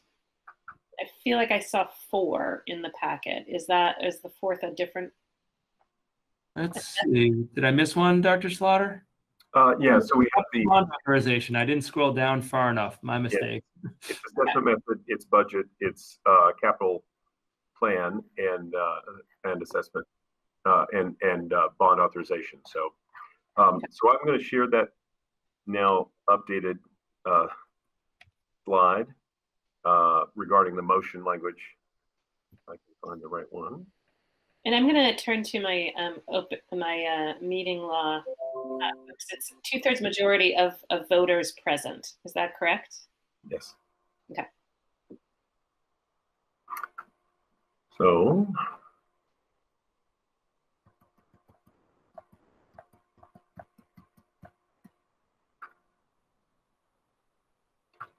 So I've not shown what's above, which is the sort of Cliff Notes version of the budget. But but I will point out this. Actually, I'll scroll up and show you one quick thing. So the number we'll vote for budget is actually this number right here, the 31,913,777. So that's the actual in total budget that is being appropriated, but the first order of business is actually the assessment method, and I think the easiest way to sort of do the actual motion is instead of the word voted, just put I move to amend and then read the rest of it verbatim from there. You'll see I highlighted in yellow here the actual dollar amount on that second motion. Great. And, I'm hoping everyone can see that fairly easily. Okay. Well, then I will make a motion. I will move to amend section 6 of the Amherst-Pelham Regional School District Agreement by adding subsection J as follows. For fiscal year 2022 only, the alternative operating budget assessment shall be calculated as 65% of a 5-year average of minimum contributions, with the remainder of the assessment allocated to the member towns in accordance with the per pupil method found in section 6E of the Amherst-Pelham Regional School District Agreement. The 5-year average of minimum contributions will include the 5 most recent years, or take any other action relative thereto. Is there a second? Second. Moved by McDonald and seconded by Demling. Is there any further discussion before we, Mr. Demling? Yeah, I just want to say briefly, from a regional school committee member standpoint, I'm voting in support of this this assessment method, not because I'm making a personal determination or opinion that it's the fairest. I want to acknowledge that our member towns don't agree on what is fair, and that what is fair is fairly complicated, given that our region started many decades ago, and then education reform came in '93, emergence with the statutory method that had a wealth factor. And yet, even with that wealth factor, there's different disagreement about whether that wealth factor actually fairly assesses wealth. And so my obligation as a member is to propose something that I think will pass, right? Like, I have to kind of put aside my town bias about fairness and say, we need to come to a consensus about our town supporting a budget. And so that's why I feel like this is the clear choice for that reason, not because it's an assessment of fairness. That's a question that I did, at least for me, for this particular motion, doesn't factor in.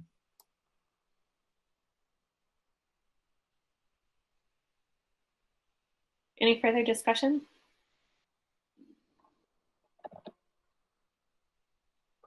Okay. So we'll take a roll call vote of the motion on the table. Mr. Demling. Demling, aye. Mr. Harrington. Harrington, aye. Ms. Kenny. Kenny, aye. Ms. Lord. Lord, aye. Ms. Seeger. Seeger, nay. Ms. Spitzer. Spitzer, aye. Ms. Stancer. Stancer, aye. McDonald, aye. And Mr. Sullivan had to leave for an emergency.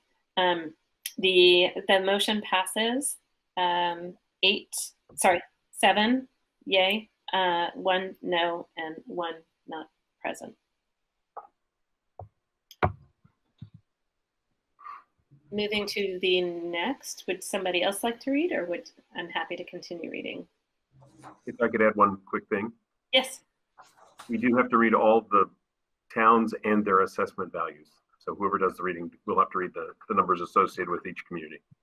Thank you. Ms. Stancer.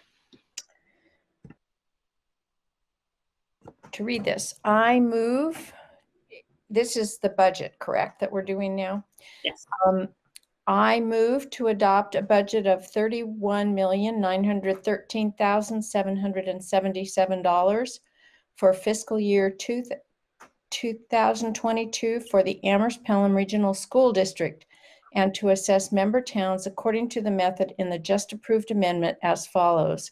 Amherst, $16,748,783. Pelham, $929,525. Leverett, $1,465,975. And Shutesbury, $1,611,137. Second. Moved by Stancer, seconded by McDonald. Is there any further discussion?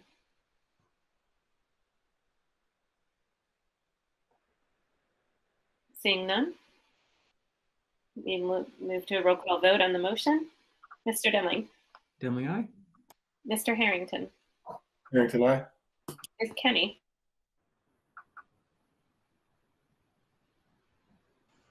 Kenny, I. Ms. Lord. Lord, I. Ms. Seeger. Seeger, I. Ms. Spitzer. Spitzer, aye. Stancer. Stancer, aye. And McDonald, aye. The motion passes unanimously 8-0 and 1 not present.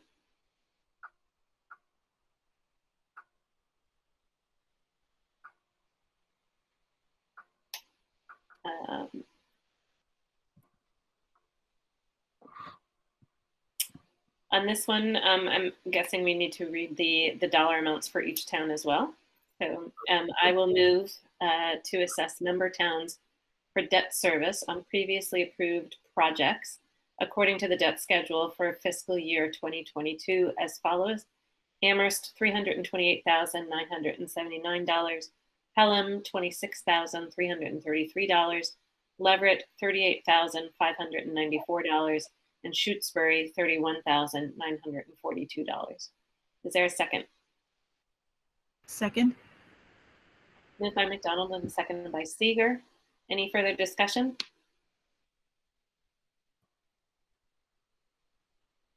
Seeing none, move to a roll call vote.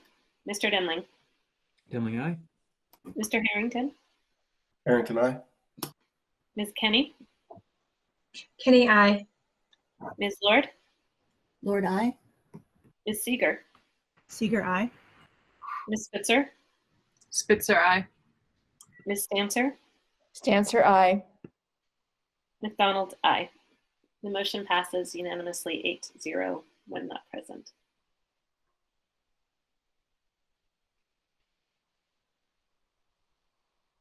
This one's a lot of reading.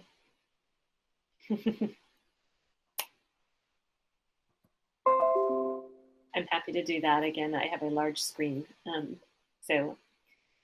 I move that the district hereby appropriates the sum of $500,000 for the purpose of paying costs of the following projects, including the payment of all costs incidental or related thereto. 1, high school exhaust fans in the amount of $90,000. 2, HVAC modifications for Summit Academy and PIP in the amount of $100,000. 3, renovations in the high school girls' locker room in the amount of $15,000. 4, renovations of the walk-in cooler and freezer at the high school in the amount of $25,000. 5, parking lot lamp replacement and district offices parking lot resurfacing the middle school in the amount of $70,000. 6, concrete repairs of exterior stairways and decks at the middle school in the amount of $40,000. 7, middle school pump room project part 2 in the amount of $90,000. 8, district-wide renewable energy study in the amount of $15,000. 9, district-wide ADA improvements in the amount of $10,000.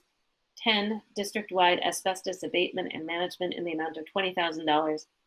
And 11, district-wide access control and electrical service upgrades in the amount of $25,000. Said sum to be expended at the direction of the Regional School District School Committee. To meet this appropriation, the district treasurer is authorized to borrow said amount under and pursuant to Chapter 71, Section 16D of the General Laws in the District Agreement as amended, or pursuant to any other enabling authority. Any premium received upon the sale of any bonds or notes approved by this vote, less any such premium applied to the payment of the cost of issuance of such bonds or notes, may be applied to the payment of costs approved by this vote in accordance with Chapter 44, Section 20 of the General Laws, thereby reducing the amount authorized to be borrowed to pay such costs by a like amount. further voted that within 48 hours from the date on which this vote is adopted, the secretary be and hereby is instructed to notify the Board of Selectmen of each of the member towns of this district in writing as to the amount and general purposes of the debt herein authorized, as required by Chapter 71, Section 16D of the General Laws and by the district agreement. In addition, the committee shall cause the same information to be published within 10 days after such authorization as a paid notice in a newspaper circulating in the district. Is there a second? Second. Moved by McDonald, seconded by Demling. Is there any discussion? Mr. Demling. Yeah, I assume when you said further voted, you meant further moved, and that you would take that as a friendly amendment? Yes and yes. Thank you.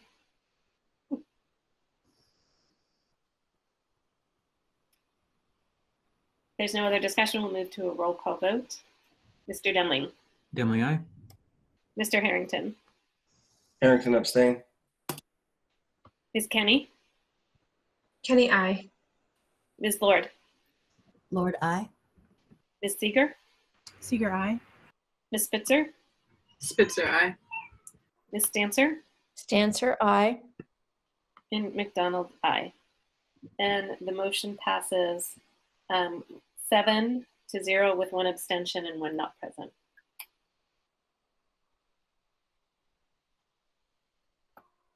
Is that all of our votes? Yes, it is. Great. Thank you. Thank you. And our next item of business is spring sports. And Ms. Stewart is here with us. And so thank you for Ms. Stewart for coming back for, usually she has 3 seasons. This year she's got 4 seasons. So appreciate your patience and working through all those different seasons and all the different modifications to all of our athletics, which have been greatly enjoyed by our students. Ms. Stewart, would you like me to do the slides? Because I have multiple screens where I am. Sure, that's fine. Okay, so I will do that in 1 second.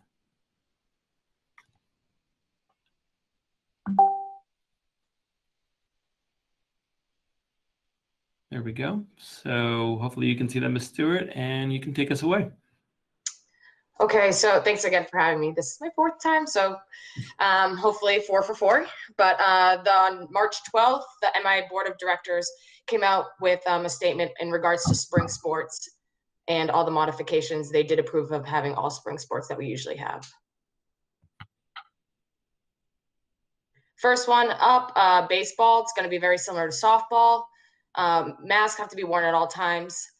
The little difference between the fall and the spring, we did have like mask break zones on the field, on the playing surface, but this time they're going to be mask breaks off the playing surface. No mask breaks on the playing surface for these outdoor sports. Equipment can be shared, so bats, they just need to be sanitized in between. I guess we just had a town hall today on baseball and softball, but no seeds, gum, or spitting is allowed.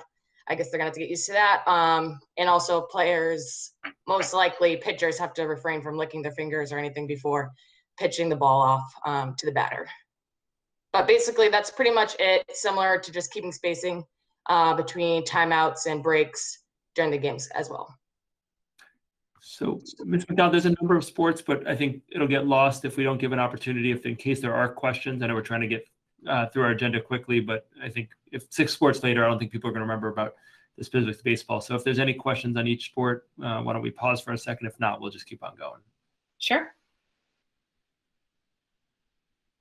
Any questions? Okay. Not seeing any. Okay, so boys lacrosse, it's seen as a high-risk sport. We've actually played a few already this year. So it's similar to hockey and right now football, because they're both wearing helmets. So they can't wear, I've received some emails from parents and players as well, so I might as well say it here. Those shields in front of the helmets, those aren't enough. You need to wear a mask underneath that if you want to have a shield. You can do that as well. Calls are going to be made quickly by referees and officials. The quarters are 12-minute quarters, reduced time of 5 minutes just so that they can be off the field sooner. The games will get done a lot quicker than normal. And that's pretty much it. Yes, and football, similar to football on the sideline, they have to be separated. Right now, football's using cones. I'll also probably spray paint when we actually have our first home game on the field, so like little dots of where they're going to be standing during breaks. But when they go away, they put cones. So that's boys lacrosse. Questions? No? Okay. Girls lacrosse, the reason why these two are separate is because girls lacrosse is seen as a moderate risk sport, but they have the same exact rules except for 12.5-minute quarters. Boys lacrosse is just seen as high risk because there's more intentional contact, whereas girls lacrosse checking is not really allowed. Also, hand sanitizer is going to have to be used more in girls lacrosse just because they don't have gloves on. Boys lacrosse, they wear gloves, so when they get off the field, they should put hand sanitizer on, but going on the field, they won't really be putting hand sanitizer on because they have to put their gloves on. They're not going to be putting hand sanitizer on their gloves, so I forgot to mention that in the previous slide. But girls lacrosse, they don't wear gloves, so that's just a thing. Question?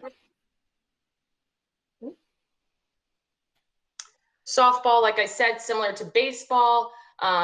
You know, I forgot to mention also in baseball that the dugouts, they're not gonna be the 6 feet distance. So we're gonna have some student athletes to the side to make sure that all happens. And we'll give, I'll make areas available for those players. Again, no seeds, gum, all the above that you saw in baseball. There's nothing really new there.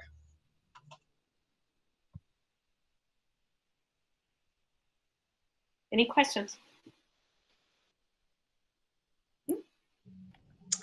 Tennis is our only low-risk sport that we have this spring. Masks need to be worn at all times. However, they do suggest that athletes do wear headbands, bring towels, hats, wristbands, so they can refrain from touching their face with their hands and wipe off their sweat with towels, or I guess their headbands catch it.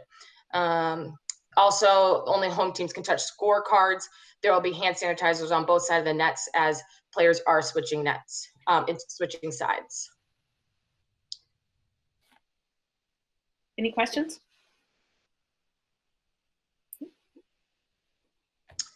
Track and field, we're kind of doing this right now, guys. Like I said, indoor track is outdoors. If you guys have driven by the high school, you'll see them on the outdoor track.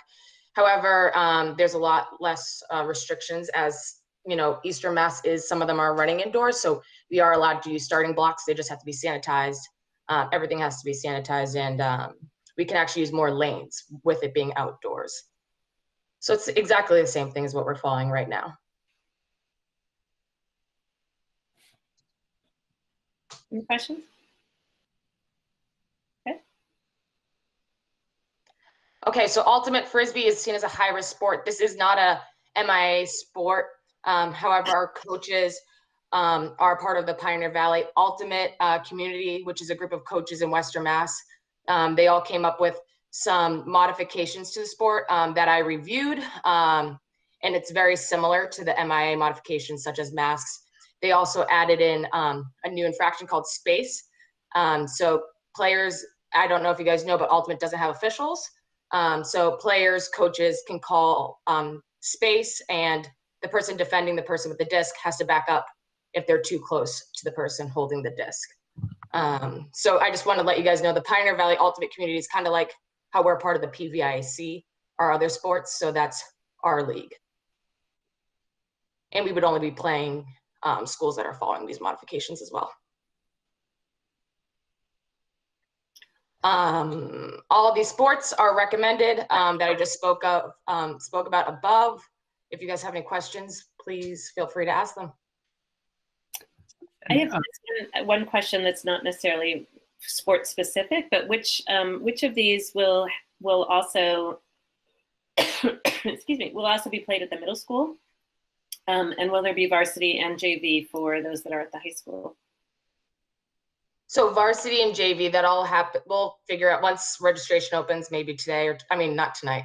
I'll say tomorrow or the next day.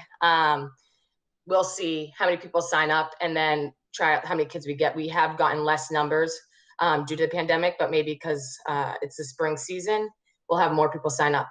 As far as middle school goes, we have boys middle school lacrosse. We have 8th grade girls being able to join the high school so we can try to have a JV girls team. For the lacrosse team, to keep that team going. Softball, 7th through 8th graders, 7th through 12th, but that's the high school team. Tennis, we have 9th through 12th, except for the girls. The girls we're allowing 8th through 12 just for numbers' sake. Track and field, that's also middle school. Ultimate also has middle school. And baseball's 8th through 12 because of numbers too. If I could just jump in, something I should have said when I was queuing up Ms. Stewart was that we are still technically in remote. I know the presentation right after Ms. Stewart will talk about the return to in-person. So this will, we are asking for a school committee vote to move forward. Hence Ms. Stewart's comment about when registration will open is sort of contingent on the vote of the regional school committee tonight. Ms. Dancer. I'm wondering about the fans, observers. Will they be allowed for any of the sports this spring? So right now, for football and outdoor sports, I spoke with Miss Dragon, and she's allowing 2 spectators per student athlete. And I'm just tracking that through about 24 hours or 48 hours before the game. I send out a link and families sign up right there, and I have their contact information for contact tracing. And I will know who's going to be going through the gate at those times. Okay. So that's what we're following right now, which could change. Okay, thank you. Any other questions? Ms. Spitzer. Thanks. I guess, thank you very much for this presentation. I know these sports are really important to our students. I just wanted to confirm, when you're saying these are recommended just for the benefit of the public and for the committee, they've been reviewed by the Emma Dragon, and she's recommending that they're appropriate for us at this point in time. And I guess the other thing I just wanted to also just reiterate is that I'm assuming we're emphasizing, you know, the gameplay actually seems like some of the least problematic time in terms of potential for transmission. I'm more concerned about like practicing indoors or not practicing, but like weightlifting indoors or something in preparation for gameplay, and also travel to the site of the games. And so I'm assuming that we're following the same protocols that have been in place and that you've gone over in the past for this season as well. Yes, that's all correct.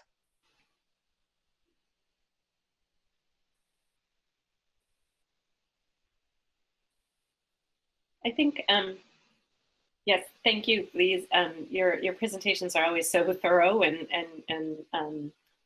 concise at the same time. So it's great. So thank you.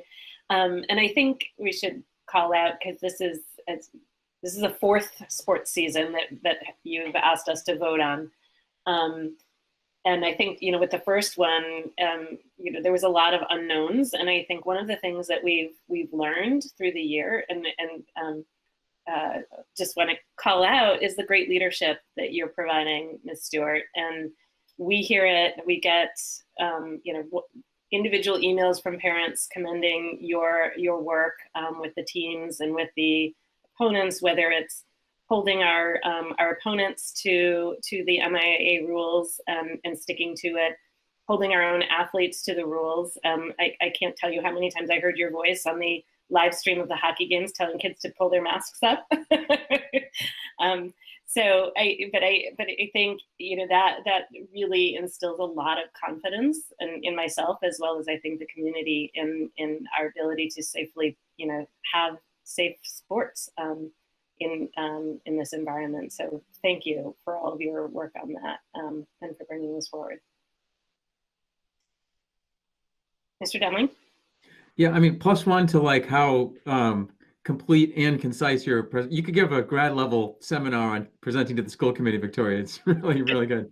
And to be so known in this position and to be knocking it out of the park. I mean, this is not an easy year to like be finding your footing on, and you know, so many positive bits of feedback from both students and families about the job that you've been doing. So thank you very much.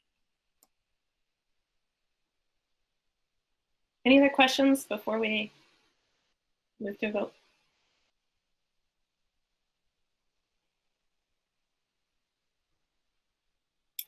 Seeing none, would somebody else like to make a motion, or?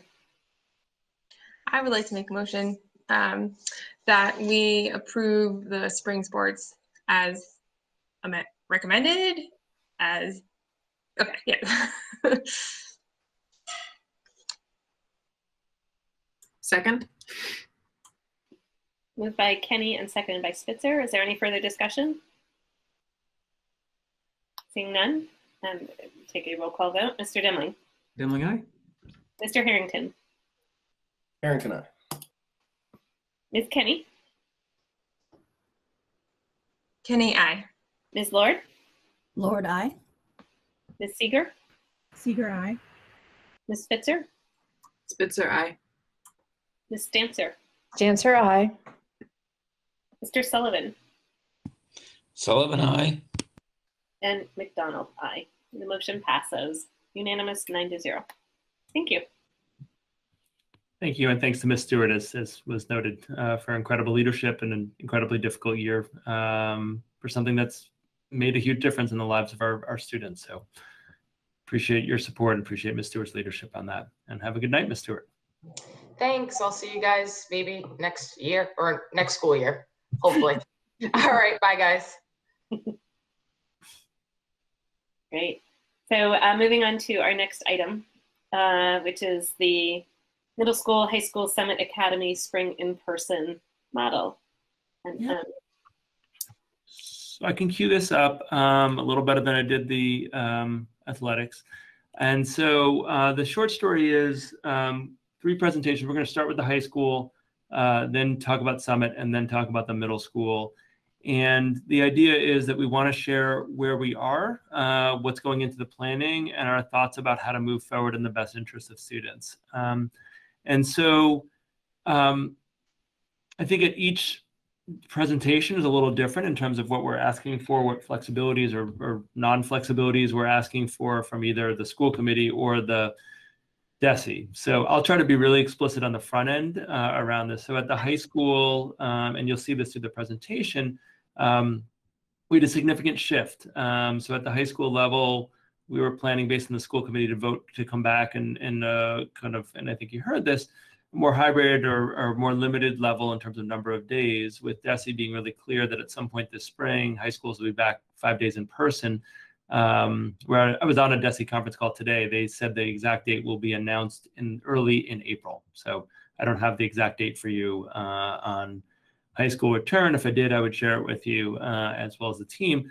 You know, one of the headlines is we're committed to doing that. We're committed to doing that in early May. All indications are that that's likely the date around early to mid-May when high schools will be expected to return 5 days a week.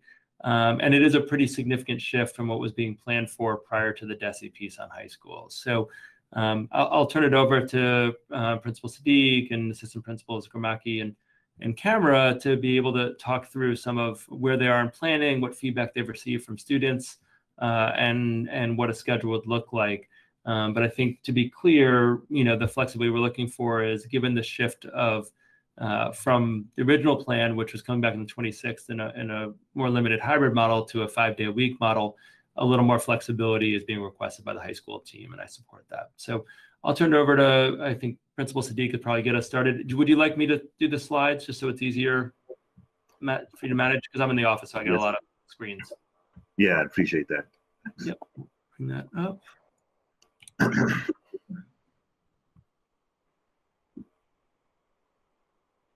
Okay. Yeah, you can just go to the next screen. Thanks. You just click through. So yes, all of those pop up. Thank you. Yeah, as Dr. Morris said, we are requesting a start of May 3rd. And on here, you can see some of the reasons why we're requesting that. So if it is approved, one of the things we want to do is to have an orientation day for our ninth grade students who haven't been in the building for classes yet, as well as students new to the district. We have, so that will happen, it'll be like a half day, so like a 9 to noon sort of thing, and they'll get tours to the school. Members of the National Honor Society, and I'm sure we'll get many other students who will be happy to give tours to the ninth graders and new folks to the district to help them, you know, be able to see the building before they're expected to go through classes and find their way around. there's still a lot.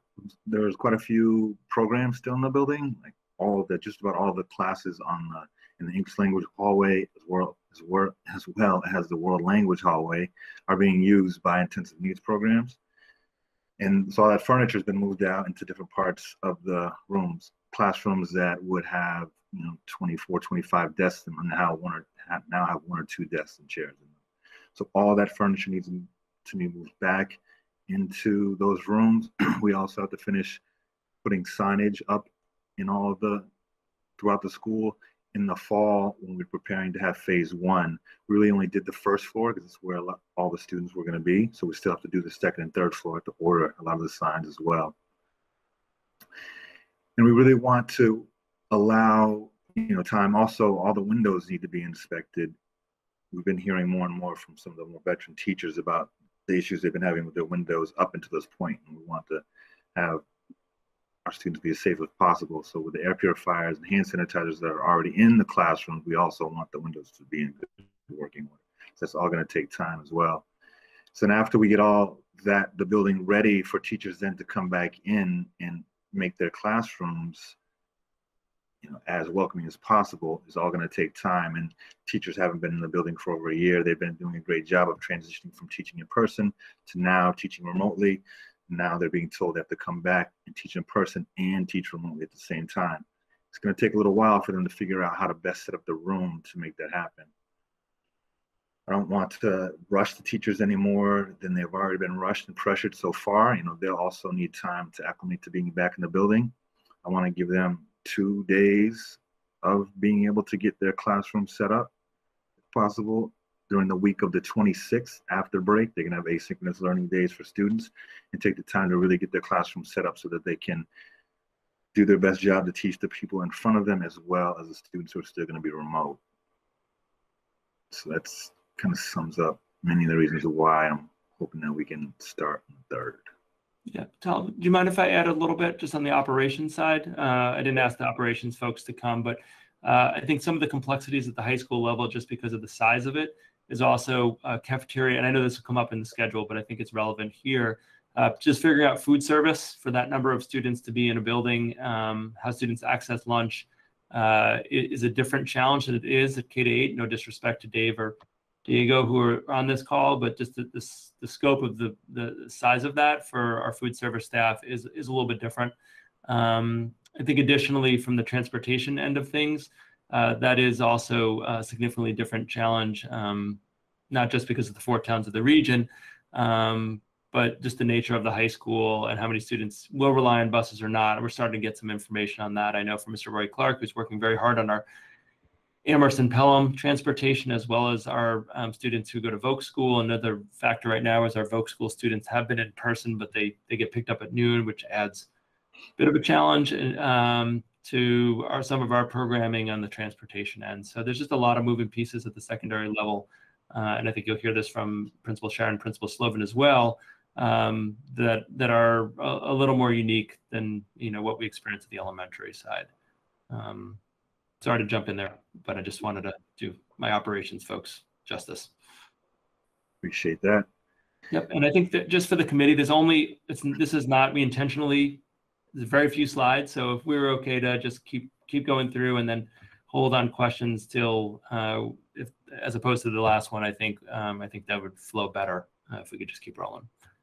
Thank you. I'll forward the slide unless there's more that anyone on the high school team wanted to say on this one. Right. So this is our schedule. So the schedule in terms of the time classes will meet will remain the same. So we'll still have the 7:30 and 9 will be the teacher's prep time. A period will still go from 9 to 10:20. We've put in a 10-minute passing period, again, when we were planning for phase 1, and now it's just a 10-minute break in between classes. But when we have students in the building, they are going to get 10 minutes to go from one part of the school to another part of the school. With the signs and adult help, we're going to try to cut down on crowds gathering in the hallways as much as we possibly can. And lunch, we're going to have divided up into 2 cohorts. And the plan now is to arrange the cafeteria in a way that all the tables will be set up far apart, and there'll only be, at the round tables, there'll be like 2 students, and at the long square tables, when they can usually fit, I believe, 12 students, there'll be probably 4 students. We want the majority of lunches to be eaten outside or in the classroom. And after we get final numbers and start finalizing our plans, we'll have designated spaces outside for students to eat their lunches. And we'll let all of them know exactly where they'll be expected to get their lunches and the options they'll have and where they want to eat. And you can see after that, C block is still 1 to 2:20. Then at 2:20, we're asking all the students who will be in person to leave the building to go get on the buses and go home. And that 2:20 to 2:50 time will be the time that the teachers who are in person will be offering extra help to the students who are remote. The idea that during the classes, students who are in person will have plenty of time to ask clarifying questions, get a little extra help on things. And we wanted to designate some time so teachers will also be able to answer questions for students that are home during the school day.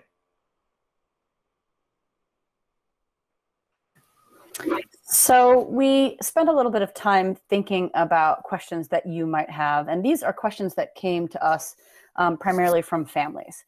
And so I imagine you'll have more questions, but we decided we would answer a few of your questions, possible questions, in advance. And so the first question, I think Mr. Sadiq just answered truly, is will students be eating in their classrooms when they're not outside? Again, we're going to encourage outside. We know that outside with masks off is much safer. So that's what we're going to encourage. And if it's nice out, I think it won't be hard. That kind of encouragement won't be hard.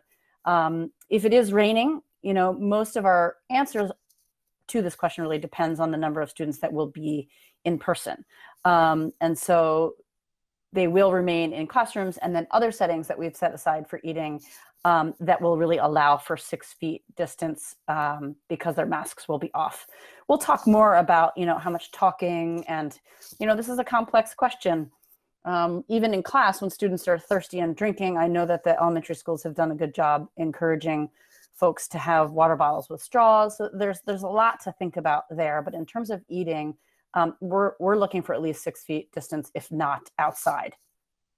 And in terms of the physical distance in class, I appreciate Mr. Demling's points earlier about this, because I agree. I think we need to create a culture of sort of health and safety and respect for each other, in addition to evaluating the sort of science-based research on this. And so we're striving for 6 feet, right? That's our goal. We will maintain at least 3 feet. Okay, so, but again, that's not sort of magical number at this point. It's what we've got, what the research is suggesting to us. This year we do have a D block, and so many folks had questions about when that will meet. So we're going to have, if you think back to that schedule, the full lunch block is 1 hour. And so there'll be cohorts A and B. And so half of that lunch block will be for D block and half of it will be used for lunch. If you don't have a D block class, you will be in a directed study. Again, we're hoping to have as much of that outside as possible. You can go back to that slide, Mr. Morris. So the D block, you know, those D block classes don't necessarily meet every single day, and they will include some synchronous meetings, but there's a chance there will also be asynchronous work that students will be working on. Academic skill students are going to be scheduled with their teachers, again, also opposite the lunch period. But that's a little bit more personalized, and so that really depends on the needs of the student and the liaison, and again, their needs. So that's the D block. The school building, so the students may end up arriving a little bit sooner. It's sounding like possibly right around 8:40, but we're not going to open the doors until 8:50. Again, we'd prefer folks to congregate outside if they need to congregate, and inside is just indeed less safe. And so we're going to ask them to remain outside until 8:50 a.m. We're going to have to talk about how to supervise the congregation outside. So that's another sort of puzzle that we're working through. You can move to the next slide. So again, I think Mr. Sadiq answered this question. Students are going to be dismissed at 2:20. And they are going to be expected to leave the building at that time. Many students will stay for extracurricular activities and for sports, but we are asking students to go outside for that. Will there be extra help in the building after 2:20? And the answer to this question is no. Students are going to be using that time to support students that have remained remote. For students who need extra help when they're in person, they're going to make hopefully they'll make arrangements, and we'll encourage them to make arrangements with teachers for extra help within that class period. The good news with the block schedule here is those class periods are longer, and so there's a little bit more opportunity for individual support given the length of those classes. For students who remain remote, will there be orientations in the fall to support them with their transition to the high school building? Yes, of course, absolutely. How many teachers will return to in-person? Right now, it's looking like most teachers are returning to the building. So that's the good news. How many students will be in person? We've got some preliminary results, and it's looking at about 2/3 of the students have adopted to be in person, while 1/3 of students have adopted to remain remote. This may change as more responses come in, and it may be that Mr. Sadiq has even a more updated number than what we spoke about earlier today. So those are the FAQs we came up with. Unless Mr. Sadiq or Ms. Gramacki have more to add to these FAQs, we'd love to take questions. Any additions? I have one, which is I just want to thank the team because they ran a couple town halls last week, I want to say, that were really helpful in some of these FAQs, because I was more a facilitator than a participant in those, but came directly from the town halls. So, just want to thank the team for their work, especially as this was a more significant shift after the DESE piece than probably at any of our other levels from the way we were thinking about it. So we can certainly, with Ms. McDonald's approval, open up for questions from the committee. And Ms. Seeger. Wow, thank you for all the work you've been putting into this, all of you. I can't imagine how complicated this is. And I appreciate all the FAQs. A big question for me, knowing that these, we recently voted on late start times for the fall.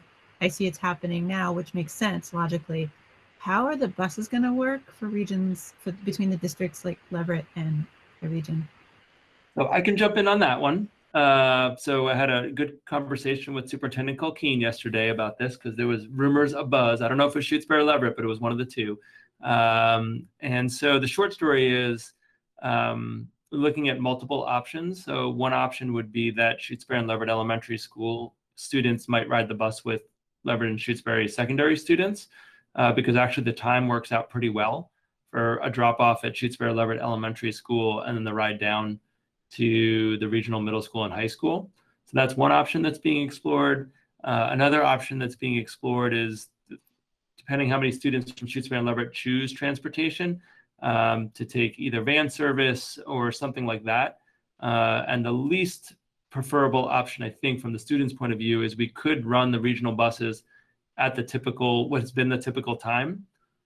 They would get there quite early, and they, could go to the cafeteria and have some supervised work session. However, I think that would greatly reduce the need for buses in Shutesbury and Leverett if they were the only students getting there that early, and having a supervised work session that early in the morning, I don't think is anyone's plan. So that's our least preferred option. But our transportation folks are reaching out to the transportation folks in Union 28 to try to work on, preferably option A or option B on that. Just with the drop off right now, how it's listed on Shutesbury and Leverett Elementary School, and since the number of students taking the bus both at the high school from those communities as well as from the elementary schools there is not very high, and a lot of kids could sit with their sibling if they have a kid in the middle school and then a fifth grader. That's sort of our, I don't know if I would say preferred option, but I think it's becoming our preferred option because the timing works out actually perfectly. And it reduces the number of runs, which is sort of better for the universe more generally. But that's where we are on that. We're still working out the pieces, and that's really where, the high school team getting that information and by Monday, sharing it with our transportation folks, because our transportation folks at that point will be done with the elementary runs by the end of this week. Then next week is to dig into the regional runs once we have that data from the middle school, high school, and Summit Academy. So there's several hands, and the order that I saw them raised was Mr. Sullivan, Ms. Spitzer, and Ms. Kenny. So Mr. Sullivan. So I only had one concern, but now that I've heard the bus thing, I have two. So I guess with that option of the elementary riding with the high school, that'll be one way we can get most of our elementary kids to get a ride to school. Because I don't know how many parents are really, I mean, I don't know how many want to put, because that's that conversation we had about sixth graders riding with the high school kids and even going into the middle school. So that, Mr. Demling, that changes my vote a little bit, but anyway. So my question about the high school was about the academic skills, because my former student, she relied on that almost on a daily basis to get through her day. And if you're blocking that all into one block, I don't know what kind of one-on-one or one-on-three, or what the ratio would be, but that's really gonna cut into some of the students and the needs that they have with their liaisons. So I'm happy to take that. That's a great question. So one thing to know is that this year, by running a 3x3, students actually have 3 courses to manage at once. Some students have elected the D block, but many students have used the D block for their special education services, though not all of them. So what our liaisons have already done is they've divided their caseloads into those 3 half-hour segments. And so what we're looking to do is just provide students with the same level of services that they've already received. It's just that some students might have to have that half-hour shifted to either the 2:30 time or switch into one of the other 2 cohorts, depending on how many students on a caseload come in person versus how many students are still remote. So nobody will be losing any service time. But that sounds like you'd be asking students from Shutesbury to possibly hang out after the end of at 2:30. Okay, so I'm so glad you're saying this, because I'm sure this is what's on other people's minds as well. So what we're actually doing is taking students who are going to remain remote, who right now might have their academic skills, say at 11:50. So those remote students will then have their academic skills. I see you shaking your head, so I think you get it. But just for anyone else, because I think that's an excellent question, it actually allows us to just shift the remote students to the 2:30 and then put more of the in-person during that lunch block. Again, it's all relative to the total numbers that we get, but the way it's working out right now with the 1/3, we're very hopeful that we can accomplish that.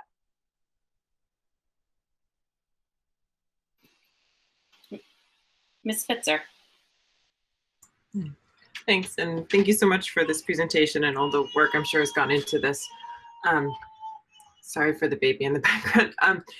The question I have is, I'm certain you probably described this in an earlier presentation, but with the D block, is that a time for elective style classes? Could you just explain for the school committee who might not have high schoolers a little bit more about that? And then my second question is, from what I'm inferring, is that we're going to be moving into a model where the teacher, whether it's a social studies teacher, an English teacher, is going to be simultaneously teaching the remote students and the in-person students. And I know this was something we had worked really actively to try to avoid, and I feel like Desi has really pushed us into this position. So it's not a criticism. I just wanted to make sure that that's what I'm hearing and ask, like, do you have what you need in terms of technology and things like that, or is the district going to need to spend more money or make any other shifts in order to accommodate this big change in the style of remote teaching and in-person teaching?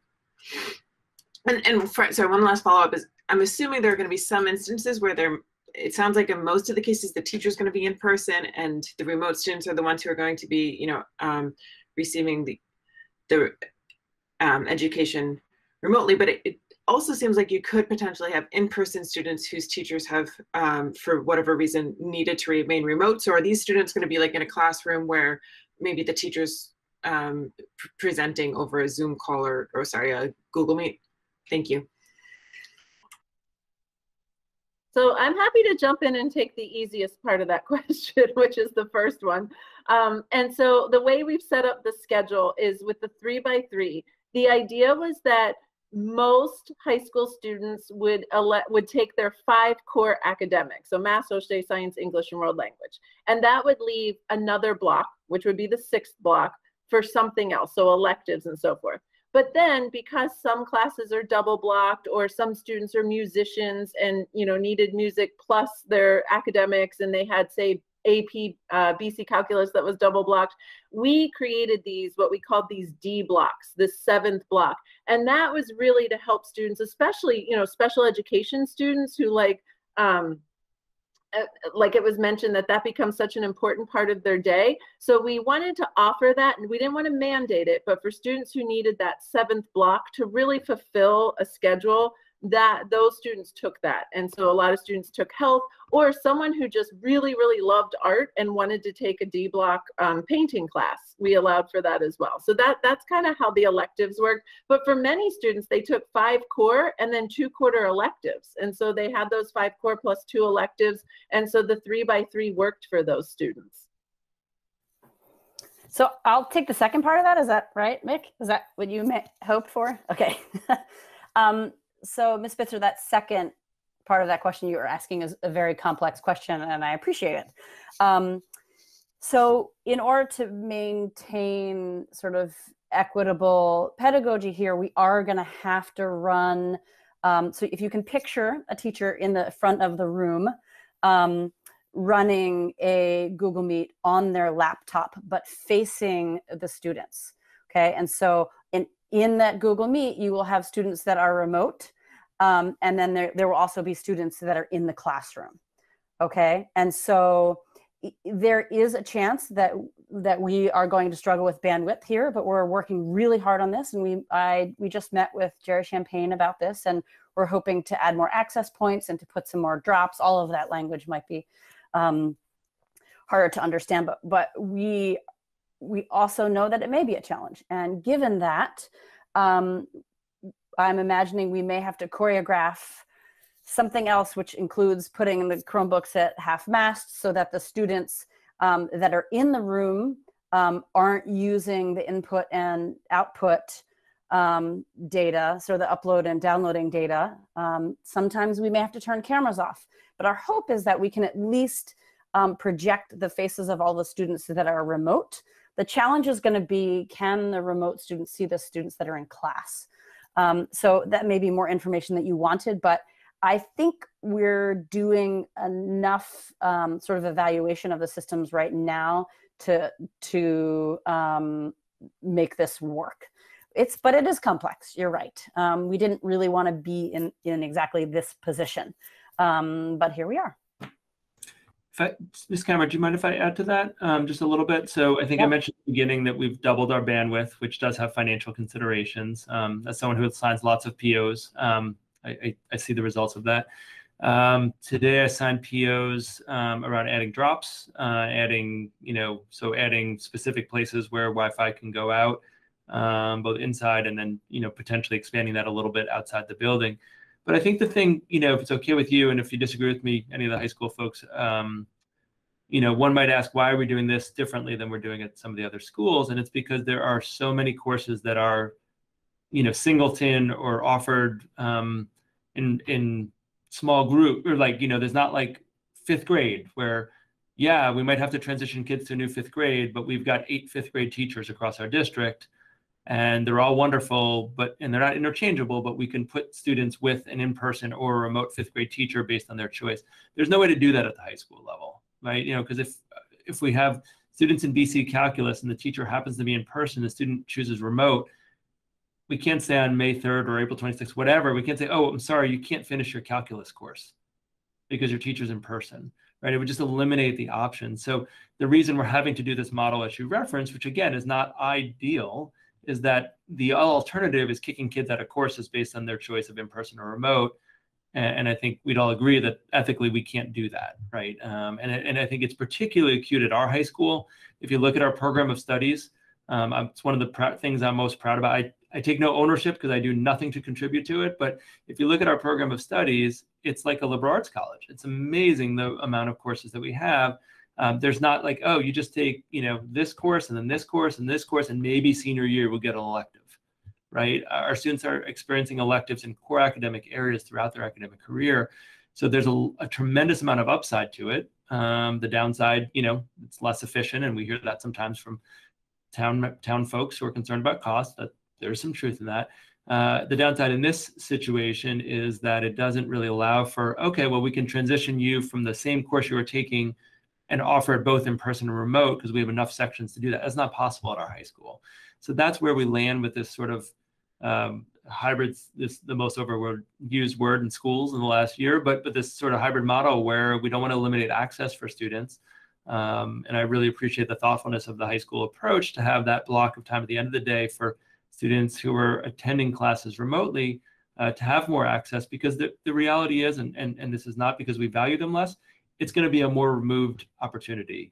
I've had enough remote meetings with my administrative team over the last couple of years where you're going to hear literally and figuratively the students who are in person more, right? It's human instinct, and as much as you try to fight it, when someone's 6 or 12 or 18 feet away from you versus on a screen, it does feel different. So it's trying to best accommodate students regardless of the choice that they make about in-person or remote.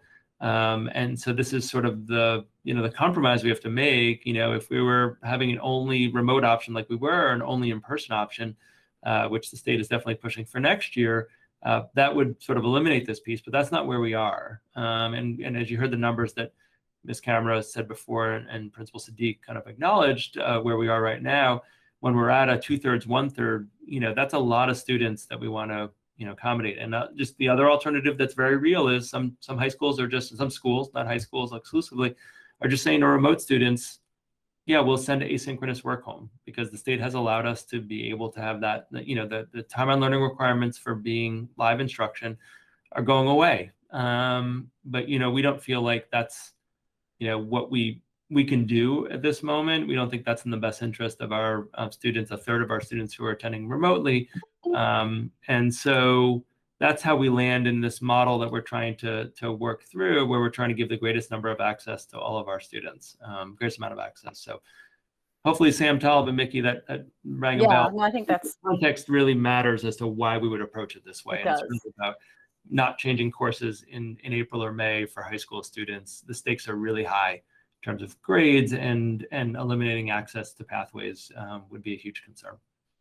Well, and frankly, our teachers aren't licensed, cross-departmentally, or even sometimes within departments. The AP physics teacher, cannot necessarily teach CP chemistry.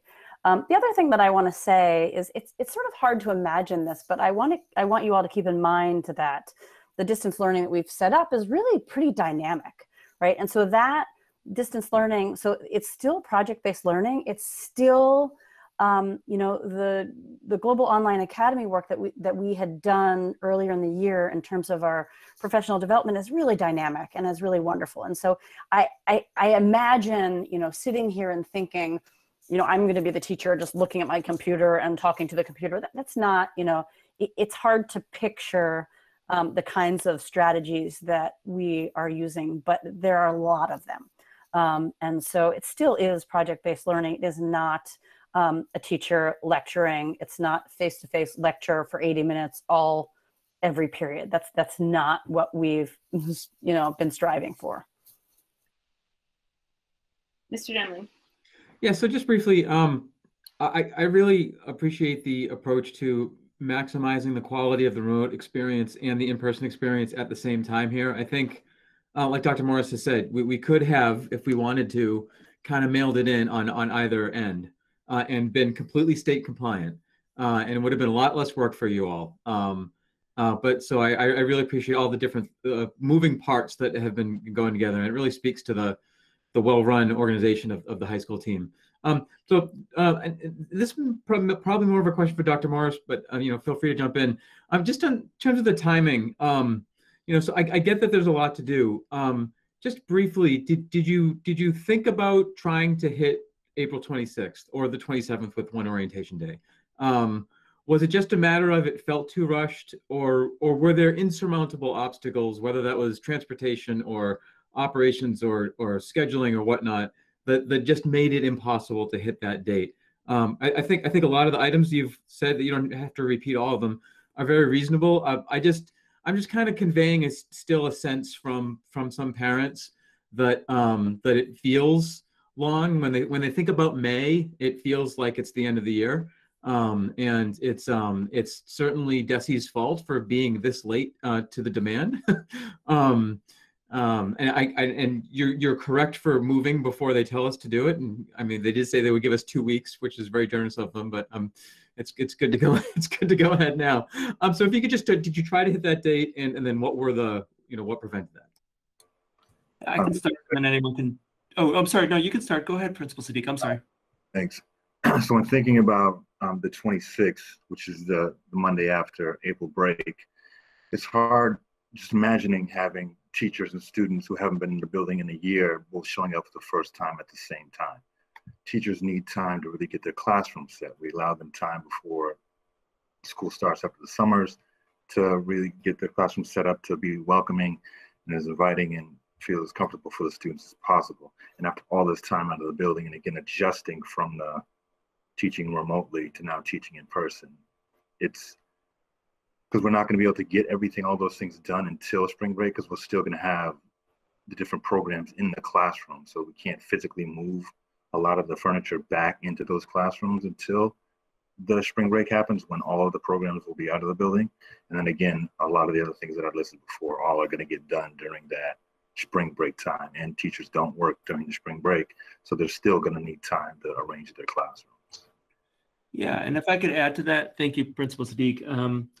I think the other piece that's more complex, all due respect again to Principal Slovan and Principal Sharon who are on the line, is we're talking about 550 kids roughly coming into the space. I think Principal Sadiq's point about the not forcing intensive needs students to move before they need to is important. But it's a lot of students who have the most complex schedules to sort out over time. And so I think there is some real concern from the team that when it's mostly them, I won't take a lot of ownership again of this one, but when the team tries to put together all the schedules, all the special needs pieces that were spoken about before, all the ELL needs, that the complexity of the scheduling 560 students to be in and 200 some odd students to be out among multiple academic skills courses, it's a different challenge than what our other schools face. And I said this, I think, at the elementary level. If our schools didn't have ELL students, English learners, didn't have students with special needs, our schools would be less good. Our students would have a worse experience, and it'd be much easier to schedule. The reality is our values are that we don't try to do things unless we feel like we're ready for every student to receive the fullness of their education. And I think the complexity at the high school level of making sure all students' schedules are fully aligned, that they know what their schedules are, they know the adults they're working with. The logistics, maybe we could go faster on. I mean, I get the point, you implied it, but I'll just say it explicitly, Mr. Demling. It's not for lack of adults being able to get spaces ready. That is very true. But for us, it's getting it ready for the kids. And if we're not ready for every single kid in the high school, then we feel like it's too quick to open. And I think given the complexity and the quantity of the students, that's where we really get to the place of wanting to be, again, 4 days later, perhaps, than or 5 days later than what I've definitely heard feedback on. I've heard the same feedback you have, Mr. Demling. So, and I think the high school has, admin team has as well.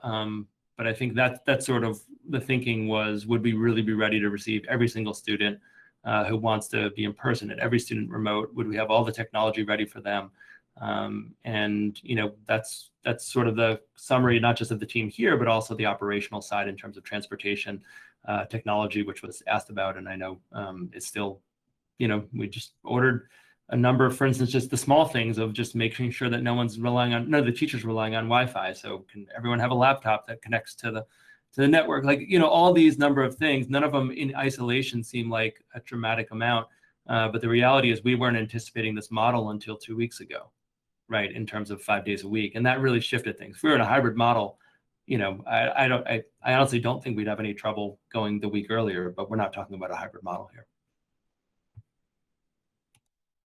I think Assistant Principal Grabacki was going to add one thing. if that's okay, Ms. McDonald. Yeah, can I just, yeah, the one thing also with regard to the fourth quarter beginning on the 26th. So again, that was the target date for us. Unfortunately, the 5 days prior to that, there's nobody available. So we have a huge materials turnover to do for the fourth quarter as well. And we would have students coming back into the building who have never met their teacher because we changed teachers for the fourth quarter. So that week actually allows us to get the fourth quarter going for teachers to meet their students online, prepare them for coming in, and it also allows us to return all the materials from third quarter and then turn over the materials for fourth quarter. So that was another compelling reason for needing a couple extra days that week. Ms. Kenny.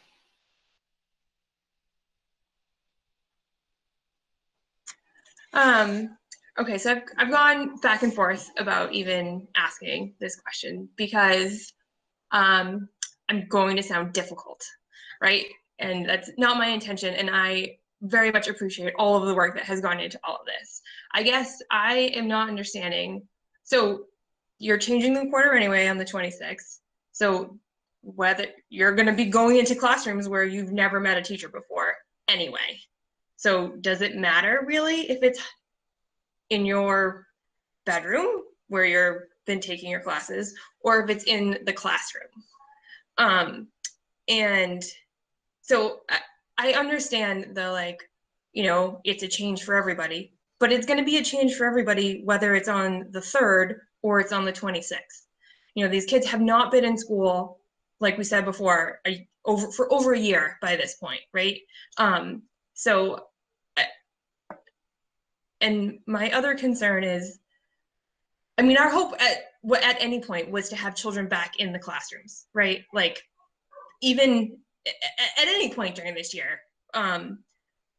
So would this have been what happened if, say, the metrics all came together on, in January? Would we have no, we have to push it out again because it feels like we were unprepared for children to be coming back into the classrooms.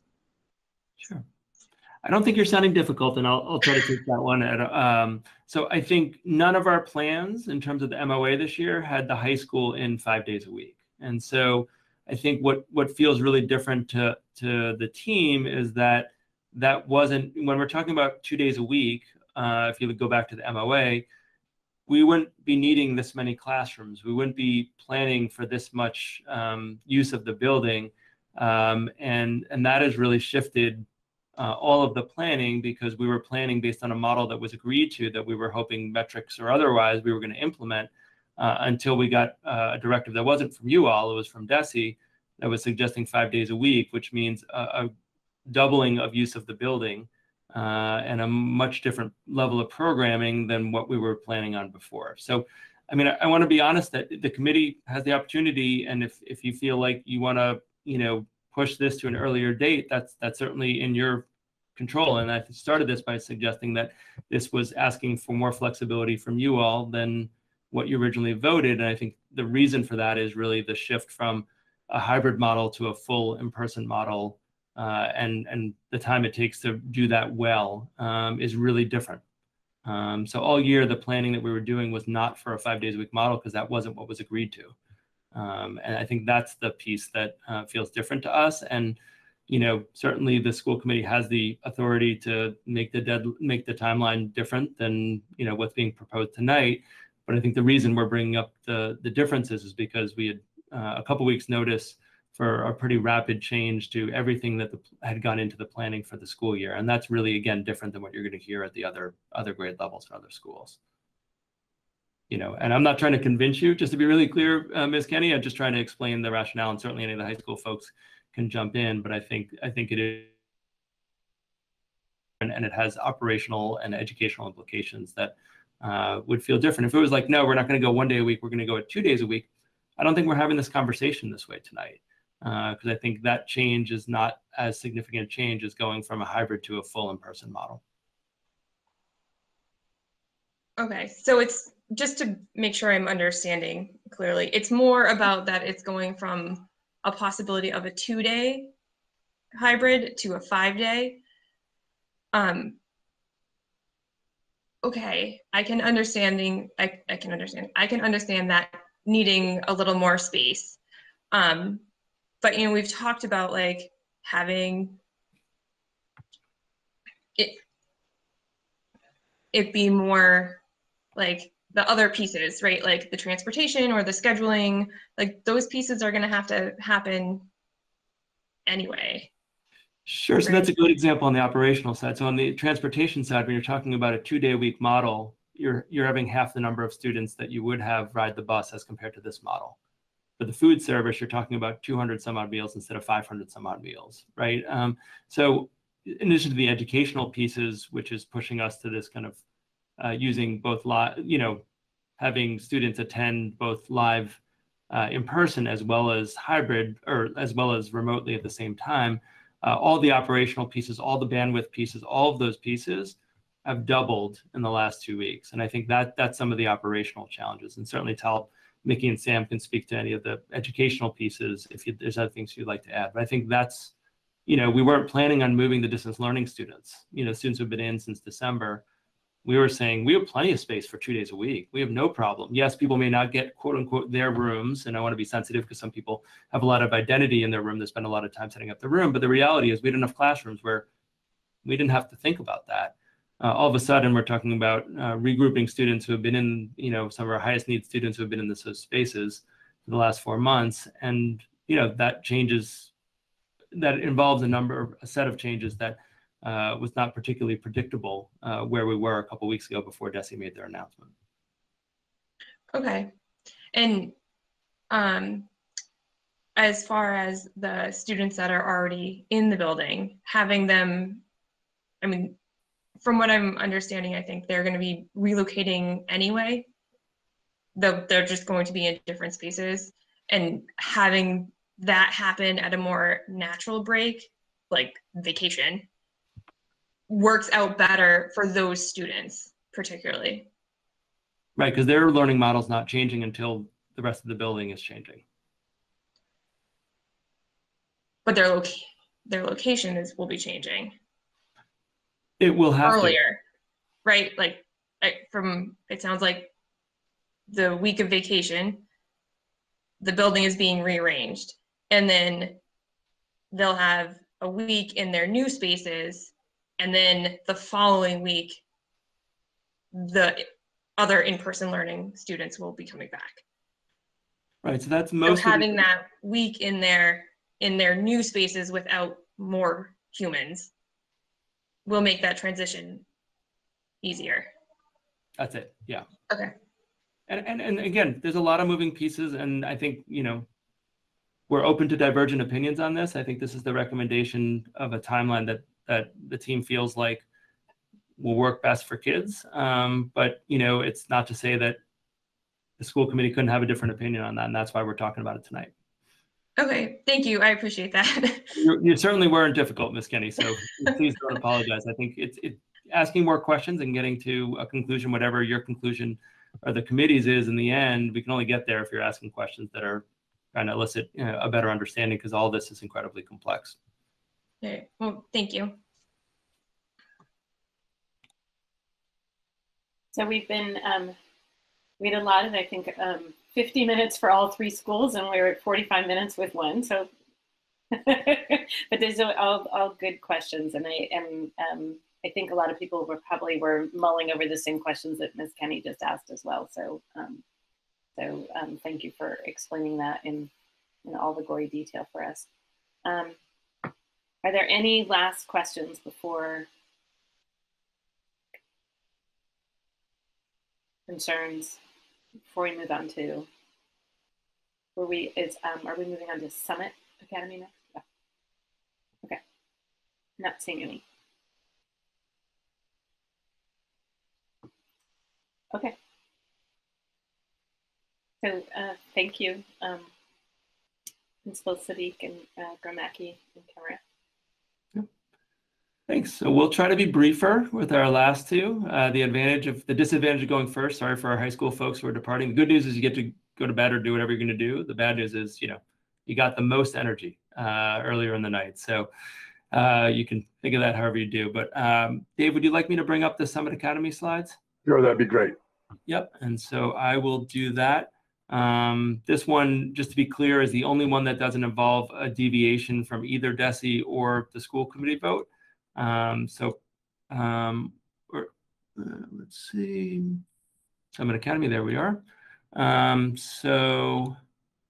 we can be very, very quick. I do want to thank the high school administration. Their leadership has really supported our own thinking and makes it easier for us as a school next to a school to get done what our vision of a school is. And so I just want to give a real applause to the administration. So thank you guys. I really appreciate it.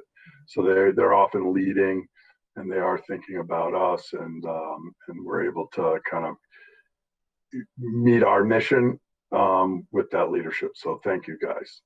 So like Mike said, we have a couple things going on. One is that we're going to have a distance learning center, which is something new, but on April 5th, because we have volunteer staff willing to come in, and we've talked to families. Again, we are very different from the high school. Our numbers are so small comparatively, but the level of need is high, and our mission is about creating relationships in a safe space, and at the same time giving the highest comprehensive kind of academic rigor that we can, and we are able to do. So if you'll see the timelines and the rationales, everything's different, but really working on April 5th for distance learning, and right now it looks like it's going to be on the range of 10 students, and then we're looking to return on Monday, April 26th, using all our spaces. We were using a couple of the high school spaces, which are going to have to give up again because they're just getting a lot of students back. It looks like, when we get full-time staff on the 26th, the numbers will probably go up to maybe 15. And I foresee that we'll be able to keep that 6 feet of distance. I'm really, really proud of our students and our staff. And one of the things that we had this great presentation, as Dr. Morris talked about, from Kimmy Carlos. And often you hear about people having, as long as they have a relationship with one teacher or one adult. I'm proud to say that your Summit Academy, all those students have more than one adult close relationship with. It's usually 5, 6, and more. And we spend a lot of time creating that. And we're all excited to kind of come back. And we're going to have students staying remote. And those students, we've been able to continue to have a community-like feel. And that's what I'm most proud of, because you hear from the students, and we're able to just maintain the level of commitment we have for the students and the staff, supporting the staff. And so, Mike, you can go to the next slide. Our blocks we're going to keep the same schedule that we currently have. If you look at that 12:20 to 12:55, we don't say it, but it's actually our D block. Of course, it's before C, and that's really a lot of our therapeutic groups, our community meeting, and our directed support and advisory occur. We've unfortunately had to get rid of some of our great electives just because it's just the numbers game, but we've been able to meet all the students' requirements. We have a huge senior class this year that we are absolutely proud of, who have been gearing up for their graduation, but are headed out into lots of different places. But the schedule will remain the same, and we're proud about that, because it also meets up with the high school schedule for the most part. And we do have students who take high school courses. We did a frequently asked questions as well. Pretty much the same kind of pieces. trying to think of any differences. You know, Summit Academy students will come right to Summit Academy in the morning. We'll probably be able to have them come in because that's part of how we acclimate in the morning, just checking in with students. But we're looking at 8:50 as well. You could go to the next one. I don't see any major differences there. We did talk a little bit about the MCAS. For us, MCAS is really important because we want to give such individualized support and the feel that the kids are able to do their best. One of the questions was, you know, it is going to be in person. So even if you're a remote student, we will be opening up for those students who want to take the MCAS. And you know, and that's the quick version. I can't say enough that how proud we are of our students and their ability to maintain and access. I'm so thankful for our clinicians.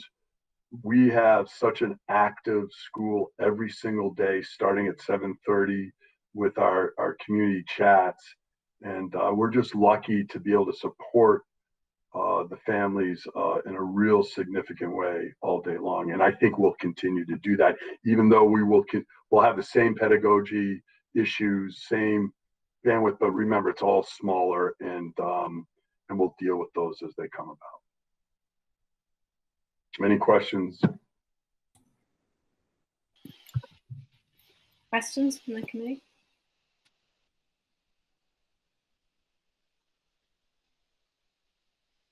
Mr. Sullivan. I'll be brave and ask one. How's the greenhouse? Great question. It's so funny. I'm there every day, and I got to see a couple students today, and I was walking them around, and it looks like our teacher has been coming by and getting it ready for students, but it's been inactive, unfortunately. But it's one of our best classes is our food science class, and it's all related to what we do, and that's kind of in the works for the spring. And we also have some gardens that we're thinking about, and I really appreciate that, Mr. Sullivan, as a question.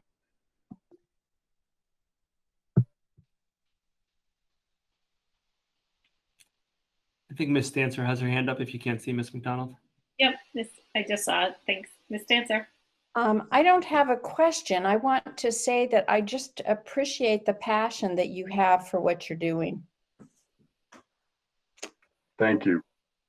It's we have some incredible kids, and Mr. Sullivan talks about this. I would love for our leadership, our student government, to get another chance to come and talk with you guys. I'm just so proud of these seniors and these students, and I mean that. I want them to do the talking. I think it's just we have some of the smartest, the brightest, most talented students in the school, and sometimes that's overlooked. And I got to tell you, it hurts every once in a while when you hear the stigma that some people still hold on to. And I'm realizing that we really have to put Summit Academy out there so everybody can get to know it better. And so I think we're ready, given our third year at the high school. And so look for us. That's what I say. Look for us. Yeah. If I could add to that, just the context, which some newer members may not know, is that a couple years ago, two members of the two heads of the student council came to the regional school committee meeting, and to protect confidentiality, it wasn't part of the filmed part of the meeting, but it was incredibly powerful to have those students come and describe the Summit experience. So I think that'd be great again, and I think it more than anything, you could say, Dave, or certainly I could say, hearing the students talk about Summit was an eye-opening experience for I think everyone on the committee at that point. So if you weren't on the committee, that's what's being explicitly referenced by Principal Slovin. It's a great suggestion. Thank you. Ms. Stancer, did you have another question? No.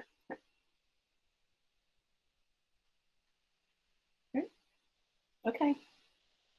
Thank you, Principal Slovin.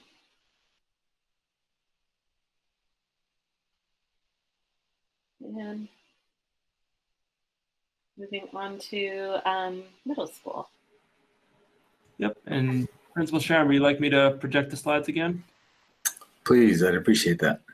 Yep, get them going. So just my setting up of this is that this one does not require any modification from what school committee previously voted. However, it would require a waiver request DESE because it would have the return date consistent with what the school committee voted, but it would be a phasing into the 5-day model, which I understand from articles actually just this afternoon has been already approved in multiple districts in Massachusetts that were fully remote to phase from hybrid into 5 days in person. So with that, I will get the presentation up and hand it over to you, Principal Sharon.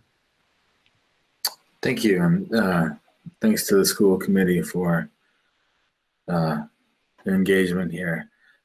You know, one of the things I'm proud of with this presentation, if you'll just go to the next slide, is that it's really been a collaborative process. And even though you know, not everyone who's been working on this with me is here, we've been spending a lot of time together, and it's been a great opportunity to collaborate closely with a group of teachers and administrators and people in different roles in the school.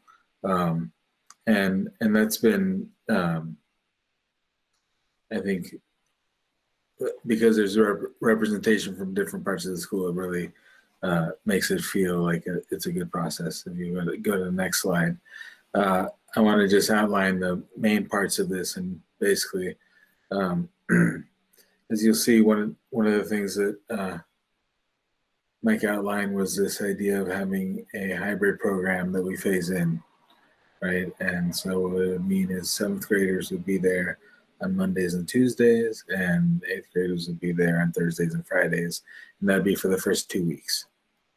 And then after 2 weeks, we move to a 5-day regular week. And one of the big pieces that we're seeing in that as an advantage is the opportunity to have some purposeful planning about the orientation for those 2 separate groups of students, particularly given the events that have occurred this year. They've had fundamentally different experiences, not only of the middle school itself, but also of each other. And so the kind of orientation or reorientation would be really different, and having them in different places, I'm sorry, not being there at the same time would allow us to, for example, walk around with 7th graders in small groups without, you know, doing that a lot easier than having it also a shared space with 8th grade. You go to the next slide, please. So that's a lot of what this slide is about, is just really trying to address some of the questions about why I phase in. You know, I've spoken with a lot of people, including some healthcare professionals, and I've gotten a lot of support for the idea of phasing in. And I think it's as important for students as it is for adults. And there's going to be a lot that's going to be new about the school experience. And I think it's going to be a good opportunity. And I think in the planning, we've talked a lot about this for people to practice coming back to school and doing it in a relatively small dose. Next slide, please. You know, and one of the things that, before I just show you the schedule, is that we have the schedule is very similar to the one that we currently have, which is an A-B schedule, which means students will have core classes, 2 main core classes and longer classes on every other day. If you want to share that schedule, which is the next slide. This is an example of what the schedule would look like for the day for a 7th grader. And as you can see, it says core class. Those might alternate between a math, science, and a social studies English class. But those would fill in the spots, and then the exploratories would be the shorter classes. One of the big differences between the schedule we currently have and this one is that we would put lunch, advisory, and guided study in the middle of the day, and that hasn't been a feature of our schedule. We've had advisory in the beginning, and that's been a way to check in at the beginning of the day with everyone, particularly in remote schooling. And so we feel like in-person schooling, we would be able to bundle these, and that would give us some advantages, which would include the ability to minimize the number of transitions throughout the day. And it would also give us an opportunity to really try and leverage those personal relationships with the advisory teacher, because they would also be working with them and working with students during guided study. And if you go to the next slide, we have an FAQ here. And one of the things I want to just point out here in particular, although I know you can read the rest of them, is that we are really working with the idea of trying to maintain, to the extent possible, having 6 feet social distancing in the classrooms. We've played with a lot of numbers, and it's really important, and I can't, underscore this enough. It's really important that we have accurate data about who's coming and who's not, because that's going to really give us a sense of just how much we'll need to prepare, how many students we'll need to prepare for in each class, and just how much we're able to maintain that distancing for students in different parts of the school. But we think, because of the projection of 70%, that we're looking at the opportunity to be able to plan for that and do that in a way that allows us to have 6 feet, maintain close to 6 feet social distancing in most places. We go on to the next slide. And again, there's some questions here that some people have asked about. And, one of the things that's difficult is, of course, and this is a difference, another noteworthy difference between our program and the high school's program, is that in our program, we plan to have a separate, fully remote set of teachers working with students who are fully remote. And that would allow us to have the students who are in person working with teachers who are just working with students who are in person. And so we believe that that would give us the opportunity to leverage that aspect of being in person, which is something we've all really missed, and not have to also manage that aspect of being a remote teacher as well. And I think many of us who are educators know people who are in that role and have heard a lot of the challenges of working with that. And so we really want to make this teaching and this time with the teacher in person for those students who choose that to be as meaningful and powerful as possible. And of course, I will say, and this kind of echoes one of the things that Sam shared earlier, which is that I'm really proud of the remote curriculum we set up this year. Teachers have worked very hard to do that, and for families who choose that, they'll be able to maintain a remote option, obviously. So, Mike, is there anything I missed? No? Okay. And so basically, we're planning on sending a survey out to the community tomorrow with this basic information included in it, so they'll have this information. To do that, we think it's important to try and get this information out to families as soon as possible, and to try and get that information back, because it's really important to help us in our planning. And of course, the planning committee that you saw working with me is still working with me on an ongoing basis, and we've been planning for about 5 hours a week. And we've gotten a lot done already, and we feel like we have a lot of clarity about where we're headed. But we're also working separately from that group through admin primarily on coordinating all the aspects of site that you heard about in Tal's presentation. But again, I really appreciate the collaboration, and I'm really proud of the collaboration that's happened between the middle school and high school, and even working with Dave Sullivan, and really inspired by their leadership and aided by their support as well as Mike's. So thank you.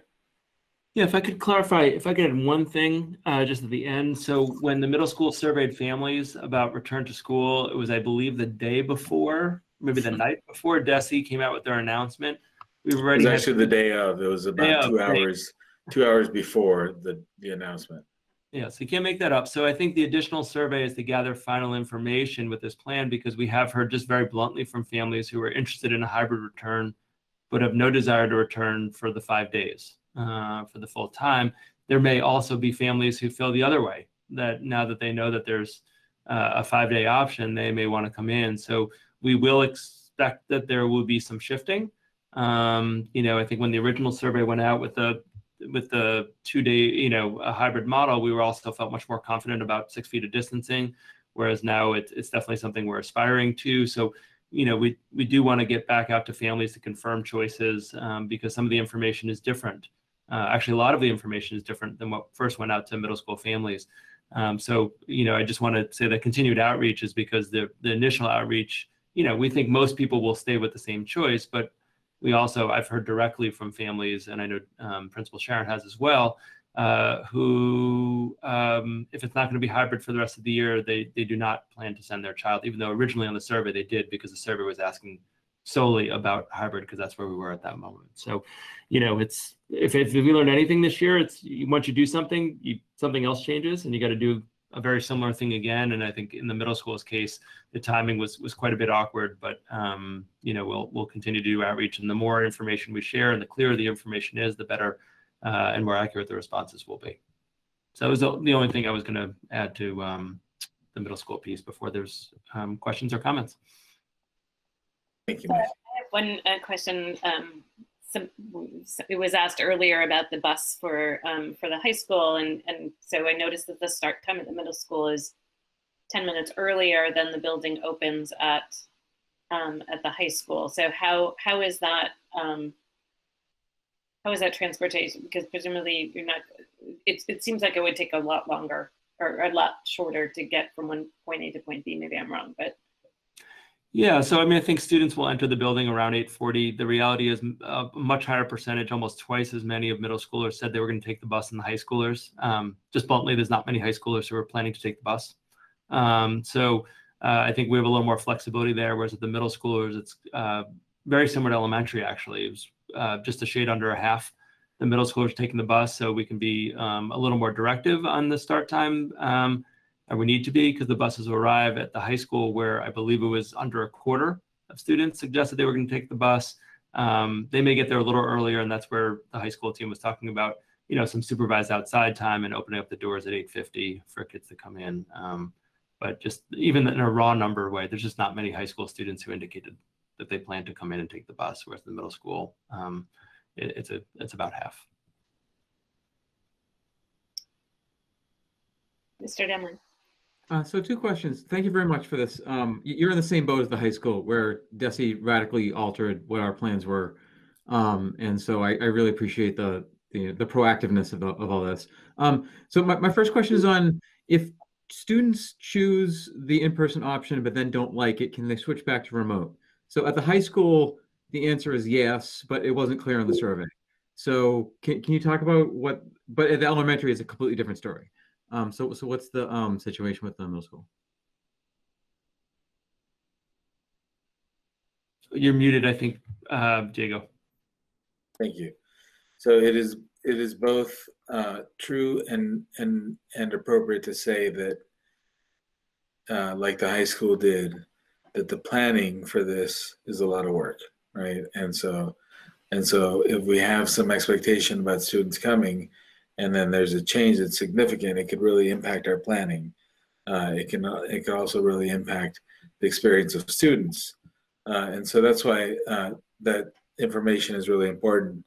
We really do want to provide choice, but we also want to make sure that when people are communicating a choice, it's really what they're choosing, and they're making a commitment to that choice, along with that. And so, so I guess the real answer to that is that we would ask that people respond in that way.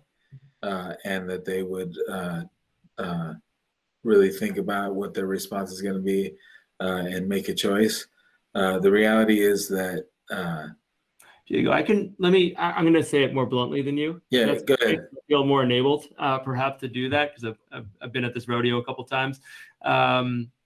We are not allowing for choice, right? So because the middle school is on the very similar model to the elementary, where there are distinct remote classes and distinct in-person classes, once we get shifting, then all of a sudden we have the wrong number of adults to support the wrong number of kids in some model. And the major concern we have is that if we have shifting, then all of a sudden the remote, let's say it was shifting from in-person to remote, we care about the remote kids. We're not making remote classes like 40 students large. You know, frankly, that's happening around the country. We're not doing that. And we can't allow for that. I think when we allow for flexibility and choice, to change choices, unfortunately, people will hedge their bets, right? And we've seen that in many districts. At the high school, the reason we're able to be more flexible is because it's, to a certain extent, it doesn't really matter. We're not able to be flexible with remote coming in person because of the health and safety pieces. But if a student who's coming in person goes remote, it actually doesn't change the number of adults needed anywhere, right? It remains the same. But the middle school is much more in the elementary model where we really can't have that shifting around because it really, then we have the wrong number. Again, the class sizes get wacky. We're trying to do things as equitably as we can. So I'm sorry for being that blunt, Diego, but I felt like I have a little bit of ability to do that at this point. And certainly you can, but I feel very enabled to do that. But thanks, Mike. No, I appreciate that. Yeah. So it's the same because it's the same. It's basically hinging on the same model as elementary, where there's, as Diego said, there's remote classes and in-person classes. Anything that affects that actually throws off the whole model. So we're asking people what they want to do, and that's why the additional outreach is there, because when people committed at first, they weren't committing to 5 days in person, and that's why we need to get more accurate data before we move forward. Mr. Sullivan? Yeah, I'm just curious. We just approved 5 sports for the high school for the spring. And I've been talking about being worried about the socio-emotional health of all of our 7th and 8th graders, especially the 7th graders who have never been in that school before. And I'm just wondering if there's any way that there'll be any clubs or sports or any after school activities that students could choose to join, because these kids may know their classmates from the screen, but you've got 4 towns coming together for the first time, where some students have never been, at least in Shutesbury, have never been down the hill because they go to other places in Franklin County. So I'm just curious if there's any way that we can do any clubs or sports or anything to help these kids mix before they come back for the 8th grade. Well, there are currently clubs that do happen, and there are also a number of sports that will be happening that are available for middle school students to participate in. And so there are a lot of options that are going to be happening. They weren't in the presentation about athletics. I think Ms. Stewart may have mentioned it, which sports there were middle school options for. I don't have it in front of me, but I know she mentioned that, it sounded like about half the sports have middle school options, whether it was middle school specific team or that some middle school students, particularly 8th graders, could opt up and play with the high school, like the JV team or their counterparts. It's not the full complement, but there are some. Right. And in addition, we are having conversations about additional opportunities that students can have to kind of be with one another in a social setting outside, socially distanced after school and things like that. And there's a number of teachers who were talking about trying to kind of put a committee together to specifically look at that. And so that's something that we're wanting to enable for sure. Ms. Kenny.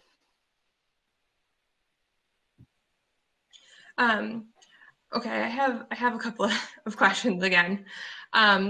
So in a normal non-COVID year, how much opportunity do seventh graders have to see the middle school before day one, right? They have a day where they go in sixth grade for a portion of the day, some of the day, all of the day.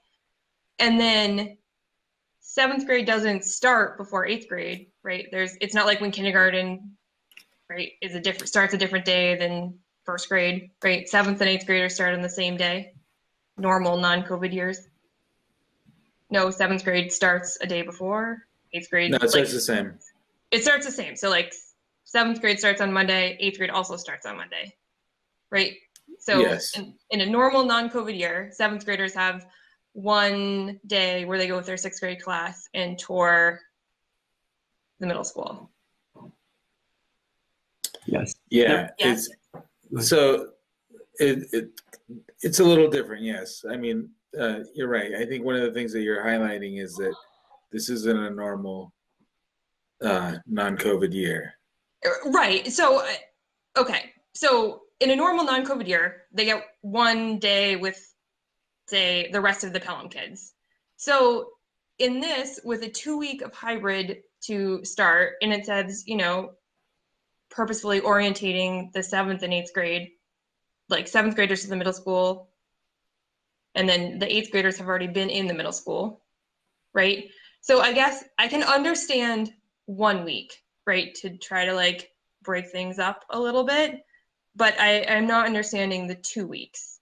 I mean, in all honesty, I would really like to see all the kids back for the 26th for 5 days. I think especially, the seventh graders, as other people have mentioned, like have never been in this school before and are from several of the towns coming from very small schools where there's one, I don't know about Leverett and Shutesbury if they have more than one sixth grade class, but yeah, okay. So they've been with the same 20 kids since, I mean, I'm sure some of them since they were 10 kids, 9 kids, I don't know. So my 9 daughter years. is in seventh grade, and there are kids she has been in class with since she was in preschool since she was 3. It is time for her to meet some other children that she has not known for her entire life. And I appreciate I think Mr. Sullivan mentioned the sports there were only a few that seventh graders could participate in. There were more that eighth graders could participate in, so there was enough at the high school level, but that doesn't offer a lot of opportunities for the seventh graders. So having more time for them to be continued remote when there's going to be a remote team or an in-person team, it seems to me like if you're ready for children to be coming to school on the 26th, where all of the logistical pieces have been organized, right? Like the kids' schedules and the bus routes and feeding them and all of those other parts and pieces that need to be worked out. If they can start on Monday, the 26th, then it feels like just pushing things further out. For some children or in families, we know that remote just is not working. Yeah, I can respond to that. So again, this is what we're bringing to the committee. I mean, I think you proposed a different option, which is, well, I heard one of 2 things, to be honest with you, and correct me if I'm wrong, but one is to return full in person on the 26th. I think another thing was, I thought I heard was to suggest 1 week of of hybrid, and then come back on May 3rd fully in. So, I mean, I think, again, these are proposals that there's a proposal that the middle school team wanted to bring to this group. And again, that's where the feedback and, want to see where the committee is on this. And that's, we'll take the next steps with the committee's direction. Sorry, yes, to clarify, I can understand doing either one. Okay, sure. I want to make sure I captured what you were saying correctly. I myself was not clear. I apologize, Mr. Demling. Yeah, so I was going to say a similar thing. Maybe it's because it's late, but I'll just be blunt. I don't see the justification for 2 weeks of phasing. We're not doing phasing for other than 1 day for ninth graders at the high school. We're not doing phasing for students that have been not in the building for more than a year. And we're not doing phasing for younger students too at the elementary level. Students that are less mature. Now, I've had 3 kids go through the middle school. I understand there's a different level of immaturity for 7th and 8th graders. But we're not talking about all of them. And I just don't see the cost benefit there. In a normal COVID plan, I absolutely do. In fact, our committee talked at length and endorsed the notion of a very extensive phasing, customized per grade across the months.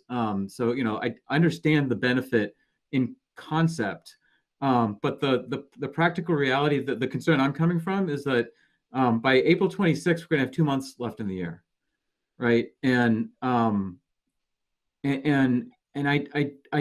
struggling to see what a 7th or 8th grader gets from that second or third or fourth day of you should wear a mask and this is the way to walk down the hall and this is where your classroom will be. Like, I feel like at that age they should kind of get that. And if we're not comfortable that those kids are going to be safe, whatever percentage of kids come back, if it's say 2/3 of or ish of what we get at the high school, if we're not comfortable that the kids are going to be safe, then we shouldn't be confident they're going to be safe 2 weeks later when they're all in the building. So I know we're coming from a good place about wanting to make that transition as calm and as seamless as possible. But I just think that maybe the knob of how gradual we do that is turned down a little too much here. Mr. Sullivan. Yeah, the sports and club question, I hop on the Sarah Best bus, and I think you really do, because it's such a short window, and the 7th graders have never been in there, that there's got to be, I don't know if it's cross country or track, but there's got to be some way to get these kids that don't play competitive sports to get together without having to go up to Lime Red and all pile in at the same time. There's got to be some way to get these kids acclimated to each other, because like Miss Kenny was saying, Shutesbury, we start talking in the 4th or 5th grade about how exciting it is to go down to the middle school, because you could be spending 9 years with the same 15 kids and the same one teacher every year. And this is the time to get out and do stuff and meet people. And so I'm hoping that you can find some way to help these kids meet each other. Dr. Morris? Yeah, so I think I definitely hear the tension around the return piece, and I think that's understandable completely. I do think that there's some good logic thinking about adolescents and the students that are quite honestly in the middle, right? Literally and figuratively, in terms of their academic experience, and needing some level of additional orientation that perhaps isn't as needed at the elementary or at the high school level. So, I think, Ms. Kenny's suggestion of 1 week instead of 2, I think that's something that, I would hope the middle school is able to be able to manage. I do think going straight in on the 26th does feel developmentally, I think that'd be a really hard thing. I have heard, just candidly, more concerns about kind of fears of middle schoolers coming from middle schoolers, and actually I'm hearing from elementary or high schoolers about coming in person, even students who want to come in. And I think that's just developmentally appropriate, right? That's where many middle school students are. They're, as one person unrelated to this termed in an article, is they're old enough to know sort of some of the scary side of COVID, but they're not old enough to really be able to interpret everything that's out there. And that's not true of every middle school student, but developmentally, that's where, young adolescents are. So, I think that idea that you came up with, to me, is a reasonable compromise, of allowing for some level of orientation for 7th and 8th grade students, while still kind of advancing students to be in the building 5 days a week sooner than what was originally proposed. So, I don't know how the committee feels about that, but I feel like that's that's working towards a reasonable compromise that I think for families we're concerned about from the committee that kind of responds to those needs, but also responds to the needs of making sure that students and staff have that orientation time, which is always more critical at the middle school level. I mean, I'll be honest that, I've been to 9th grade orientations at the high school, with students in the, auditorium. I've been to the 7th grade ones, and I've been to kindergarten ones, and 7th grade ones are the hardest, right? The kindergartners are like amazed by everything in the world that they're seeing. The 9th grade students are, they're excited to be in high school, slightly intimidated by being in high school. And 7th grade students, I think it's a different experience. That's the only way I say it. And that's not critical of the kids or critical of their experiences there, but it feels really different. In the old days, when we were in person, the high school principal come down and Gene Jones did this last year and practiced graduation at the high school. And the reason that was symbolic was they're 7th graders and they're not thinking about graduating high school. And we want them to be thinking about graduating high school when they enter 7th grade.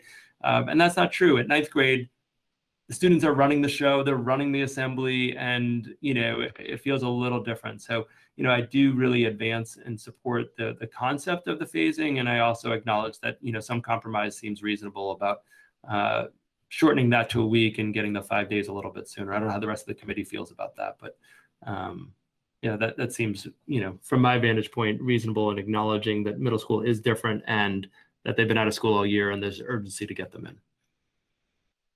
I would I support the compromise. As a middle school parent, I would be hesitating to sort of jump straight in to 5 days a week. I think also forget 8th grade families know this, but the 8th grade cohort had completely new teams this year, so they're many of them are in completely new cohorts or sort of very different cohorts than what they had in 7th grade. So in many ways, their 8th grade experience is not sort of a continuation of last year. So I support the compromise of 1 week. Ms. Seeger. Yeah, I support the compromise as well. In thinking about this, the kids, since the beginning of the year, we're almost three quarters of the way through it, and they've already had a tremendous amount of growth, and they have met some of their classmates online, and they have met their teachers. And I realize that might be shifting. I can't say I fully understand how it works, but it's not the same as fresh new 7th graders coming in. I mean, this will be the first time that they're in the building, but they've also experienced the teachers and their classes for quite some time now. So I'm definitely in support of shortening that interval, and a week seems, I'm supportive of the compromise.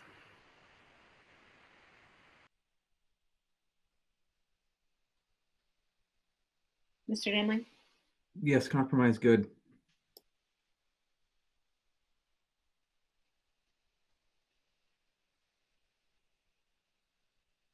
Anybody who hasn't spoken that has a differing perspective on it?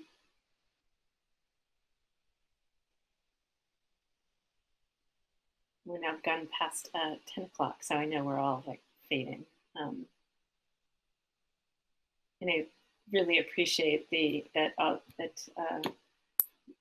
leaders from middle school, Summit Academy, and high school have stuck with us as we've at this very late hour. I know you've had very long days, as many of us have as well. So really appreciate you staying with us as we hear and ask questions. So I'm hearing and sensing sort of agreement to the desire to ask the middle school to consider a 1 week phase in, a 1 week hybrid, and move to the full time after 1 week of that. Is that what I'm hearing? Nodding heads. Okay. And thank you, Principal Sharon. And did we want, let's see, our high school team is back on. Are we looking for some head nods for your plan as well? Sure. I think so, yeah. So I know now it's late. If we can remember back to that, there was questions again about that one, about the timing of the 9th grade orientation and the start of all classes. I think we had some questions on that. I don't recall that we had a similar compromise idea on the table on that one. No, and I will say that what works out well with what was just agreed to for the middle school is it means that all of our secondary students go back 5 days a week on the same date, which is May 3rd. So our operations folks who aren't on this call will be very pleased because they weren't in love with, you know, they want clarity. And so from the bus, from the food, that actually is going to be a very attractive option, you know, if the committee is okay with that. And I think after all three, hopefully understand that there's different levels of complexity, and not one is more complex than other, but there are different levels of complexity between our schools, particularly as the models are really different. One, you know, the middle school model is so much more similar to what those of you heard from the elementary schools, whereas the high school model adds that piece of teachers teaching both live and remote students simultaneously, and all those pieces do add, and the size of the school. So, you know, the committee is okay. I'd like to advocate that, you know, while there's different front ends of that week before, that we commit to May 3rd, all 7 through 12 students have the opportunity for 5 days in-person instruction. You know, that I think it keeps things tighter on the operations side, and that would be greatly appreciated by, again, a bunch of folks who will be at work at 7 o'clock in the morning tomorrow figuring all this out. In addition to the people on this call, but, you know, mostly the people who are not on this call. Ms. Kenny. Sorry. So the high school had requested a day for 9th grade and new students to come in. So would that be May 3rd, or would that happen the week beforehand? Gotcha. Okay. Thank you. Any other thoughts, adds? So folks on board with that proposal. So 7th and 8th grade are hybrid for the week of the 26th. 9th grade and new students enter the high school on Friday, whatever that is, on April, the last Friday of April. And then all students 7 through 12 are 5 days a week beginning Monday, May 3rd. Yes. I'm seeing heads nodding. Okay. I think at 10:05, we'll take it. Sorry, what? At 10:05, we'll take the nodding. We love nodding. I don't recall any sort of questions or concerns about the plan from Summit Academy. So I think that's a big nodding heads for that one as well. Great. Okay. Thank you all for bearing with. I know it was a long evening, but we appreciate being able to, you know, present this and gather the feedback as we move forward. So appreciate it. And I want my administrators to get off the call, not hang around any longer, because they got to wake up in the morning and be with, you know, staff and kids. So thank you all for staying up very late. Thank you very much. Really appreciate it. Okay. Do we want to just keep going? Okay. So what we added was the statement that Ms. Lord mentioned during the our announcements, and that she and I worked on drafting. Do you want me to share screen, Ms. Lord?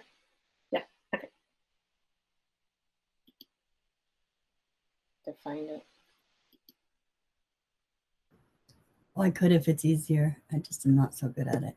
I think. Oh no, I have it. Perfect. Thanks.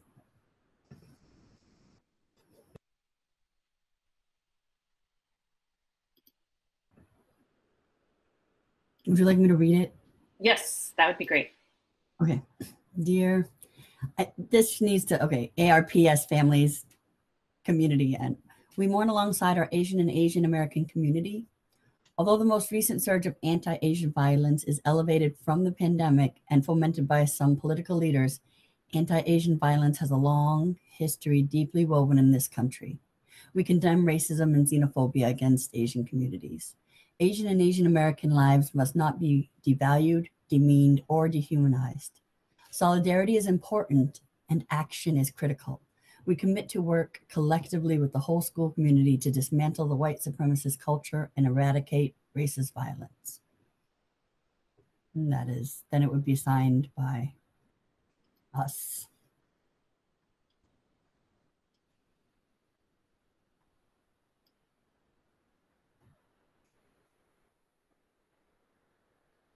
Mr. Demling.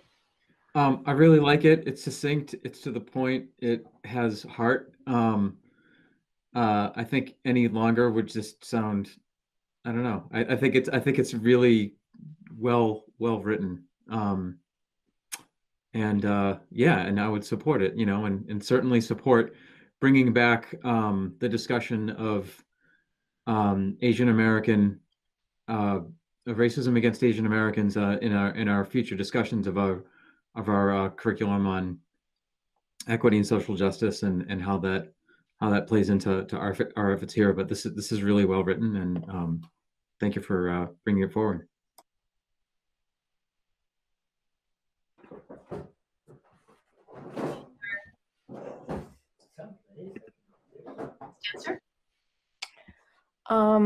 I move that we accept this statement to support our Asian and Asian American community.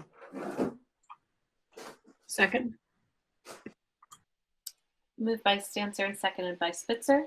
Any further discussion?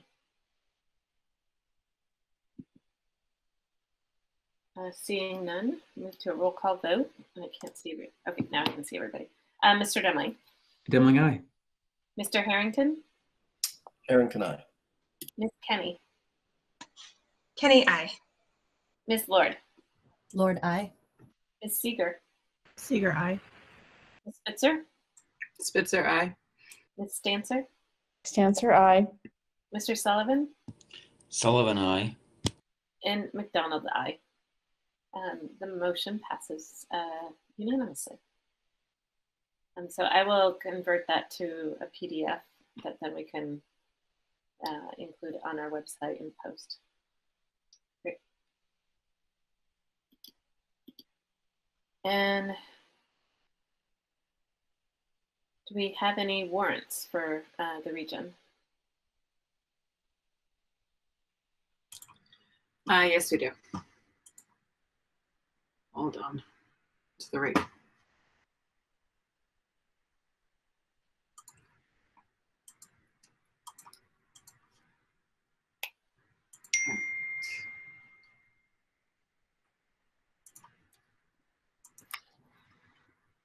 There are 4 of them. So I wonder, could we do the gift while I bring up the warrants? Would that be acceptable? I apologize for. Sure. I will make that motion. I'll move that we accept the following gift from Shirley Musumechi, number 934-20586, to support the Leo Vinot Scholarship in the amount of $500. Oh, thank you. And from Ryan Mitchell, number 101, to support the Mitchell Family First Generation Scholarship in the amount of $1,000 for a total gift amount of $1,500. Is there a second? Second. Moved by McDonald and seconded by Stancer. Is there any discussion? Seeing none, we'll take a roll call vote. Mr. Demling? Demling, aye. Mr. Harrington? Harrington, aye. Put my cheat sheet away too quickly. Ms. Kenny? Kenny, aye. Ms. Lord? Lord, aye. Ms. Seeger? Seeger, aye. Ms. Spitzer? Spitzer, aye. Ms. Stancer? Stancer, aye. Mr. Sullivan? Sullivan, aye. And McDonald, aye. Motion passes 9-0. Thank you.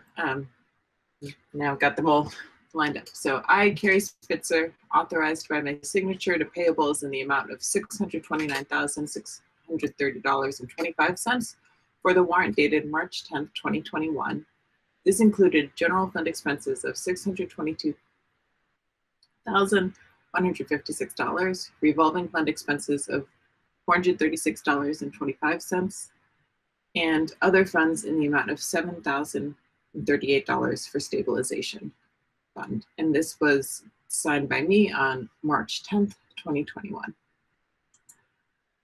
I authorized by my signature to payables in the amount of $226,484.02 for the warrant dated March 15th, 2021. This included general fund expenses of $161,016.44, revolving fund expenses of $15,015.96, and grant fund expenses of $50,451.62. And this was signed by me on March 15th, 2021. I authorized by my signature to payables in the amount of $4,139 for the warrant dated March 22nd, 2021 for revolving fund expenses in that amount. And this was signed by me on March 22nd, 2021. I authorized by my signature to payables in the amount of $126,838.49 for the warrant dated March 18th, 2021. This included general fund expenses of $101,107.51, revolving fund expenses of $4,481.33, and grant fund expenses of $21,249.65, signed by me on March 19th, 2021. Thank you. Thanks. And I'll now move to adjourn the Regional School Committee. Is there a second? What about future agenda? Oh, sorry. Future agenda planning. Thank you. Thanks for my vice chair for helping us out. Future agenda planning. Our next meeting is the first Tuesday in April. And I'm just pulling that up.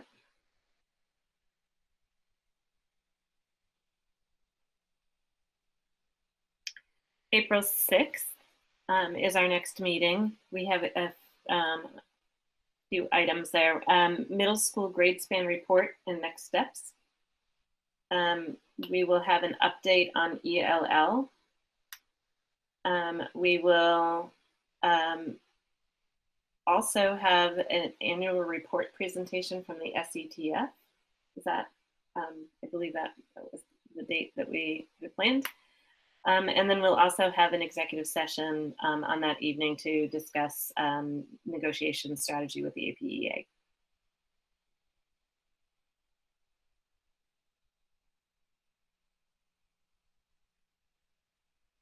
Any questions, adds? We've the other annual report that we've been talking about with the CPAC group, they've asked to be scheduled for our meeting in May. So on May 4th is when the CPAC annual presentation is. So SETF on April 6th and CPAC on May 4th. Ms. Stancer. Just a question. Will there be any new course presentations? I mean, I know this is a crazy year, so maybe there won't be any, maybe people aren't thinking that way, but I'm just wondering. We're not planning on having those. Those would have had to have been submitted quite a while ago to go into the course registration piece. Yeah. Okay, great. Thanks. But you're on it because we usually do. So thank you for that. Okay. Anything? Sorry, Mr. Sullivan. Yeah, sorry I had to step out and step into the mud. Good thing there's no buses running for the region right now. They wouldn't get through. But so anyway, you mentioned the word field earlier, and I missed Miss Stewart's presentation. How is our football, softball, baseball field holding up to the football that's going on now that the field is thawing out and turning into mush? So that's, would you like to, are you suggesting that we add that to our April 5th, 6th agenda? No, I was looking for like a 3-second answer and then I would be quiet. Since that's not on our agenda and it wasn't in our superintendent's update, maybe you could follow up directly with Dr. Morris afterward. Thanks. Awesome. We were talking about the fields in regard to graduation, though. I think that may have been part of that. But anyway, any other agenda questions? Okay. So now I'm afraid to make the motion, but I will move to adjourn. Second. Moved by McDonald, second by Spitzer, and there's no discussion. So Mr. Demling. Demling, aye. Mr. Harrington. Harrington, aye. Ms. Kenny. Kenny, aye. Ms. Lord. Lord, aye. Ms. Seeger. Seeger, aye. Ms. Spitzer. Spitzer, aye. Ms. Stancer. Stancer, aye. Mr. Sullivan. Sullivan, aye. And McDonald, aye. We're adjourned. Thanks, everybody.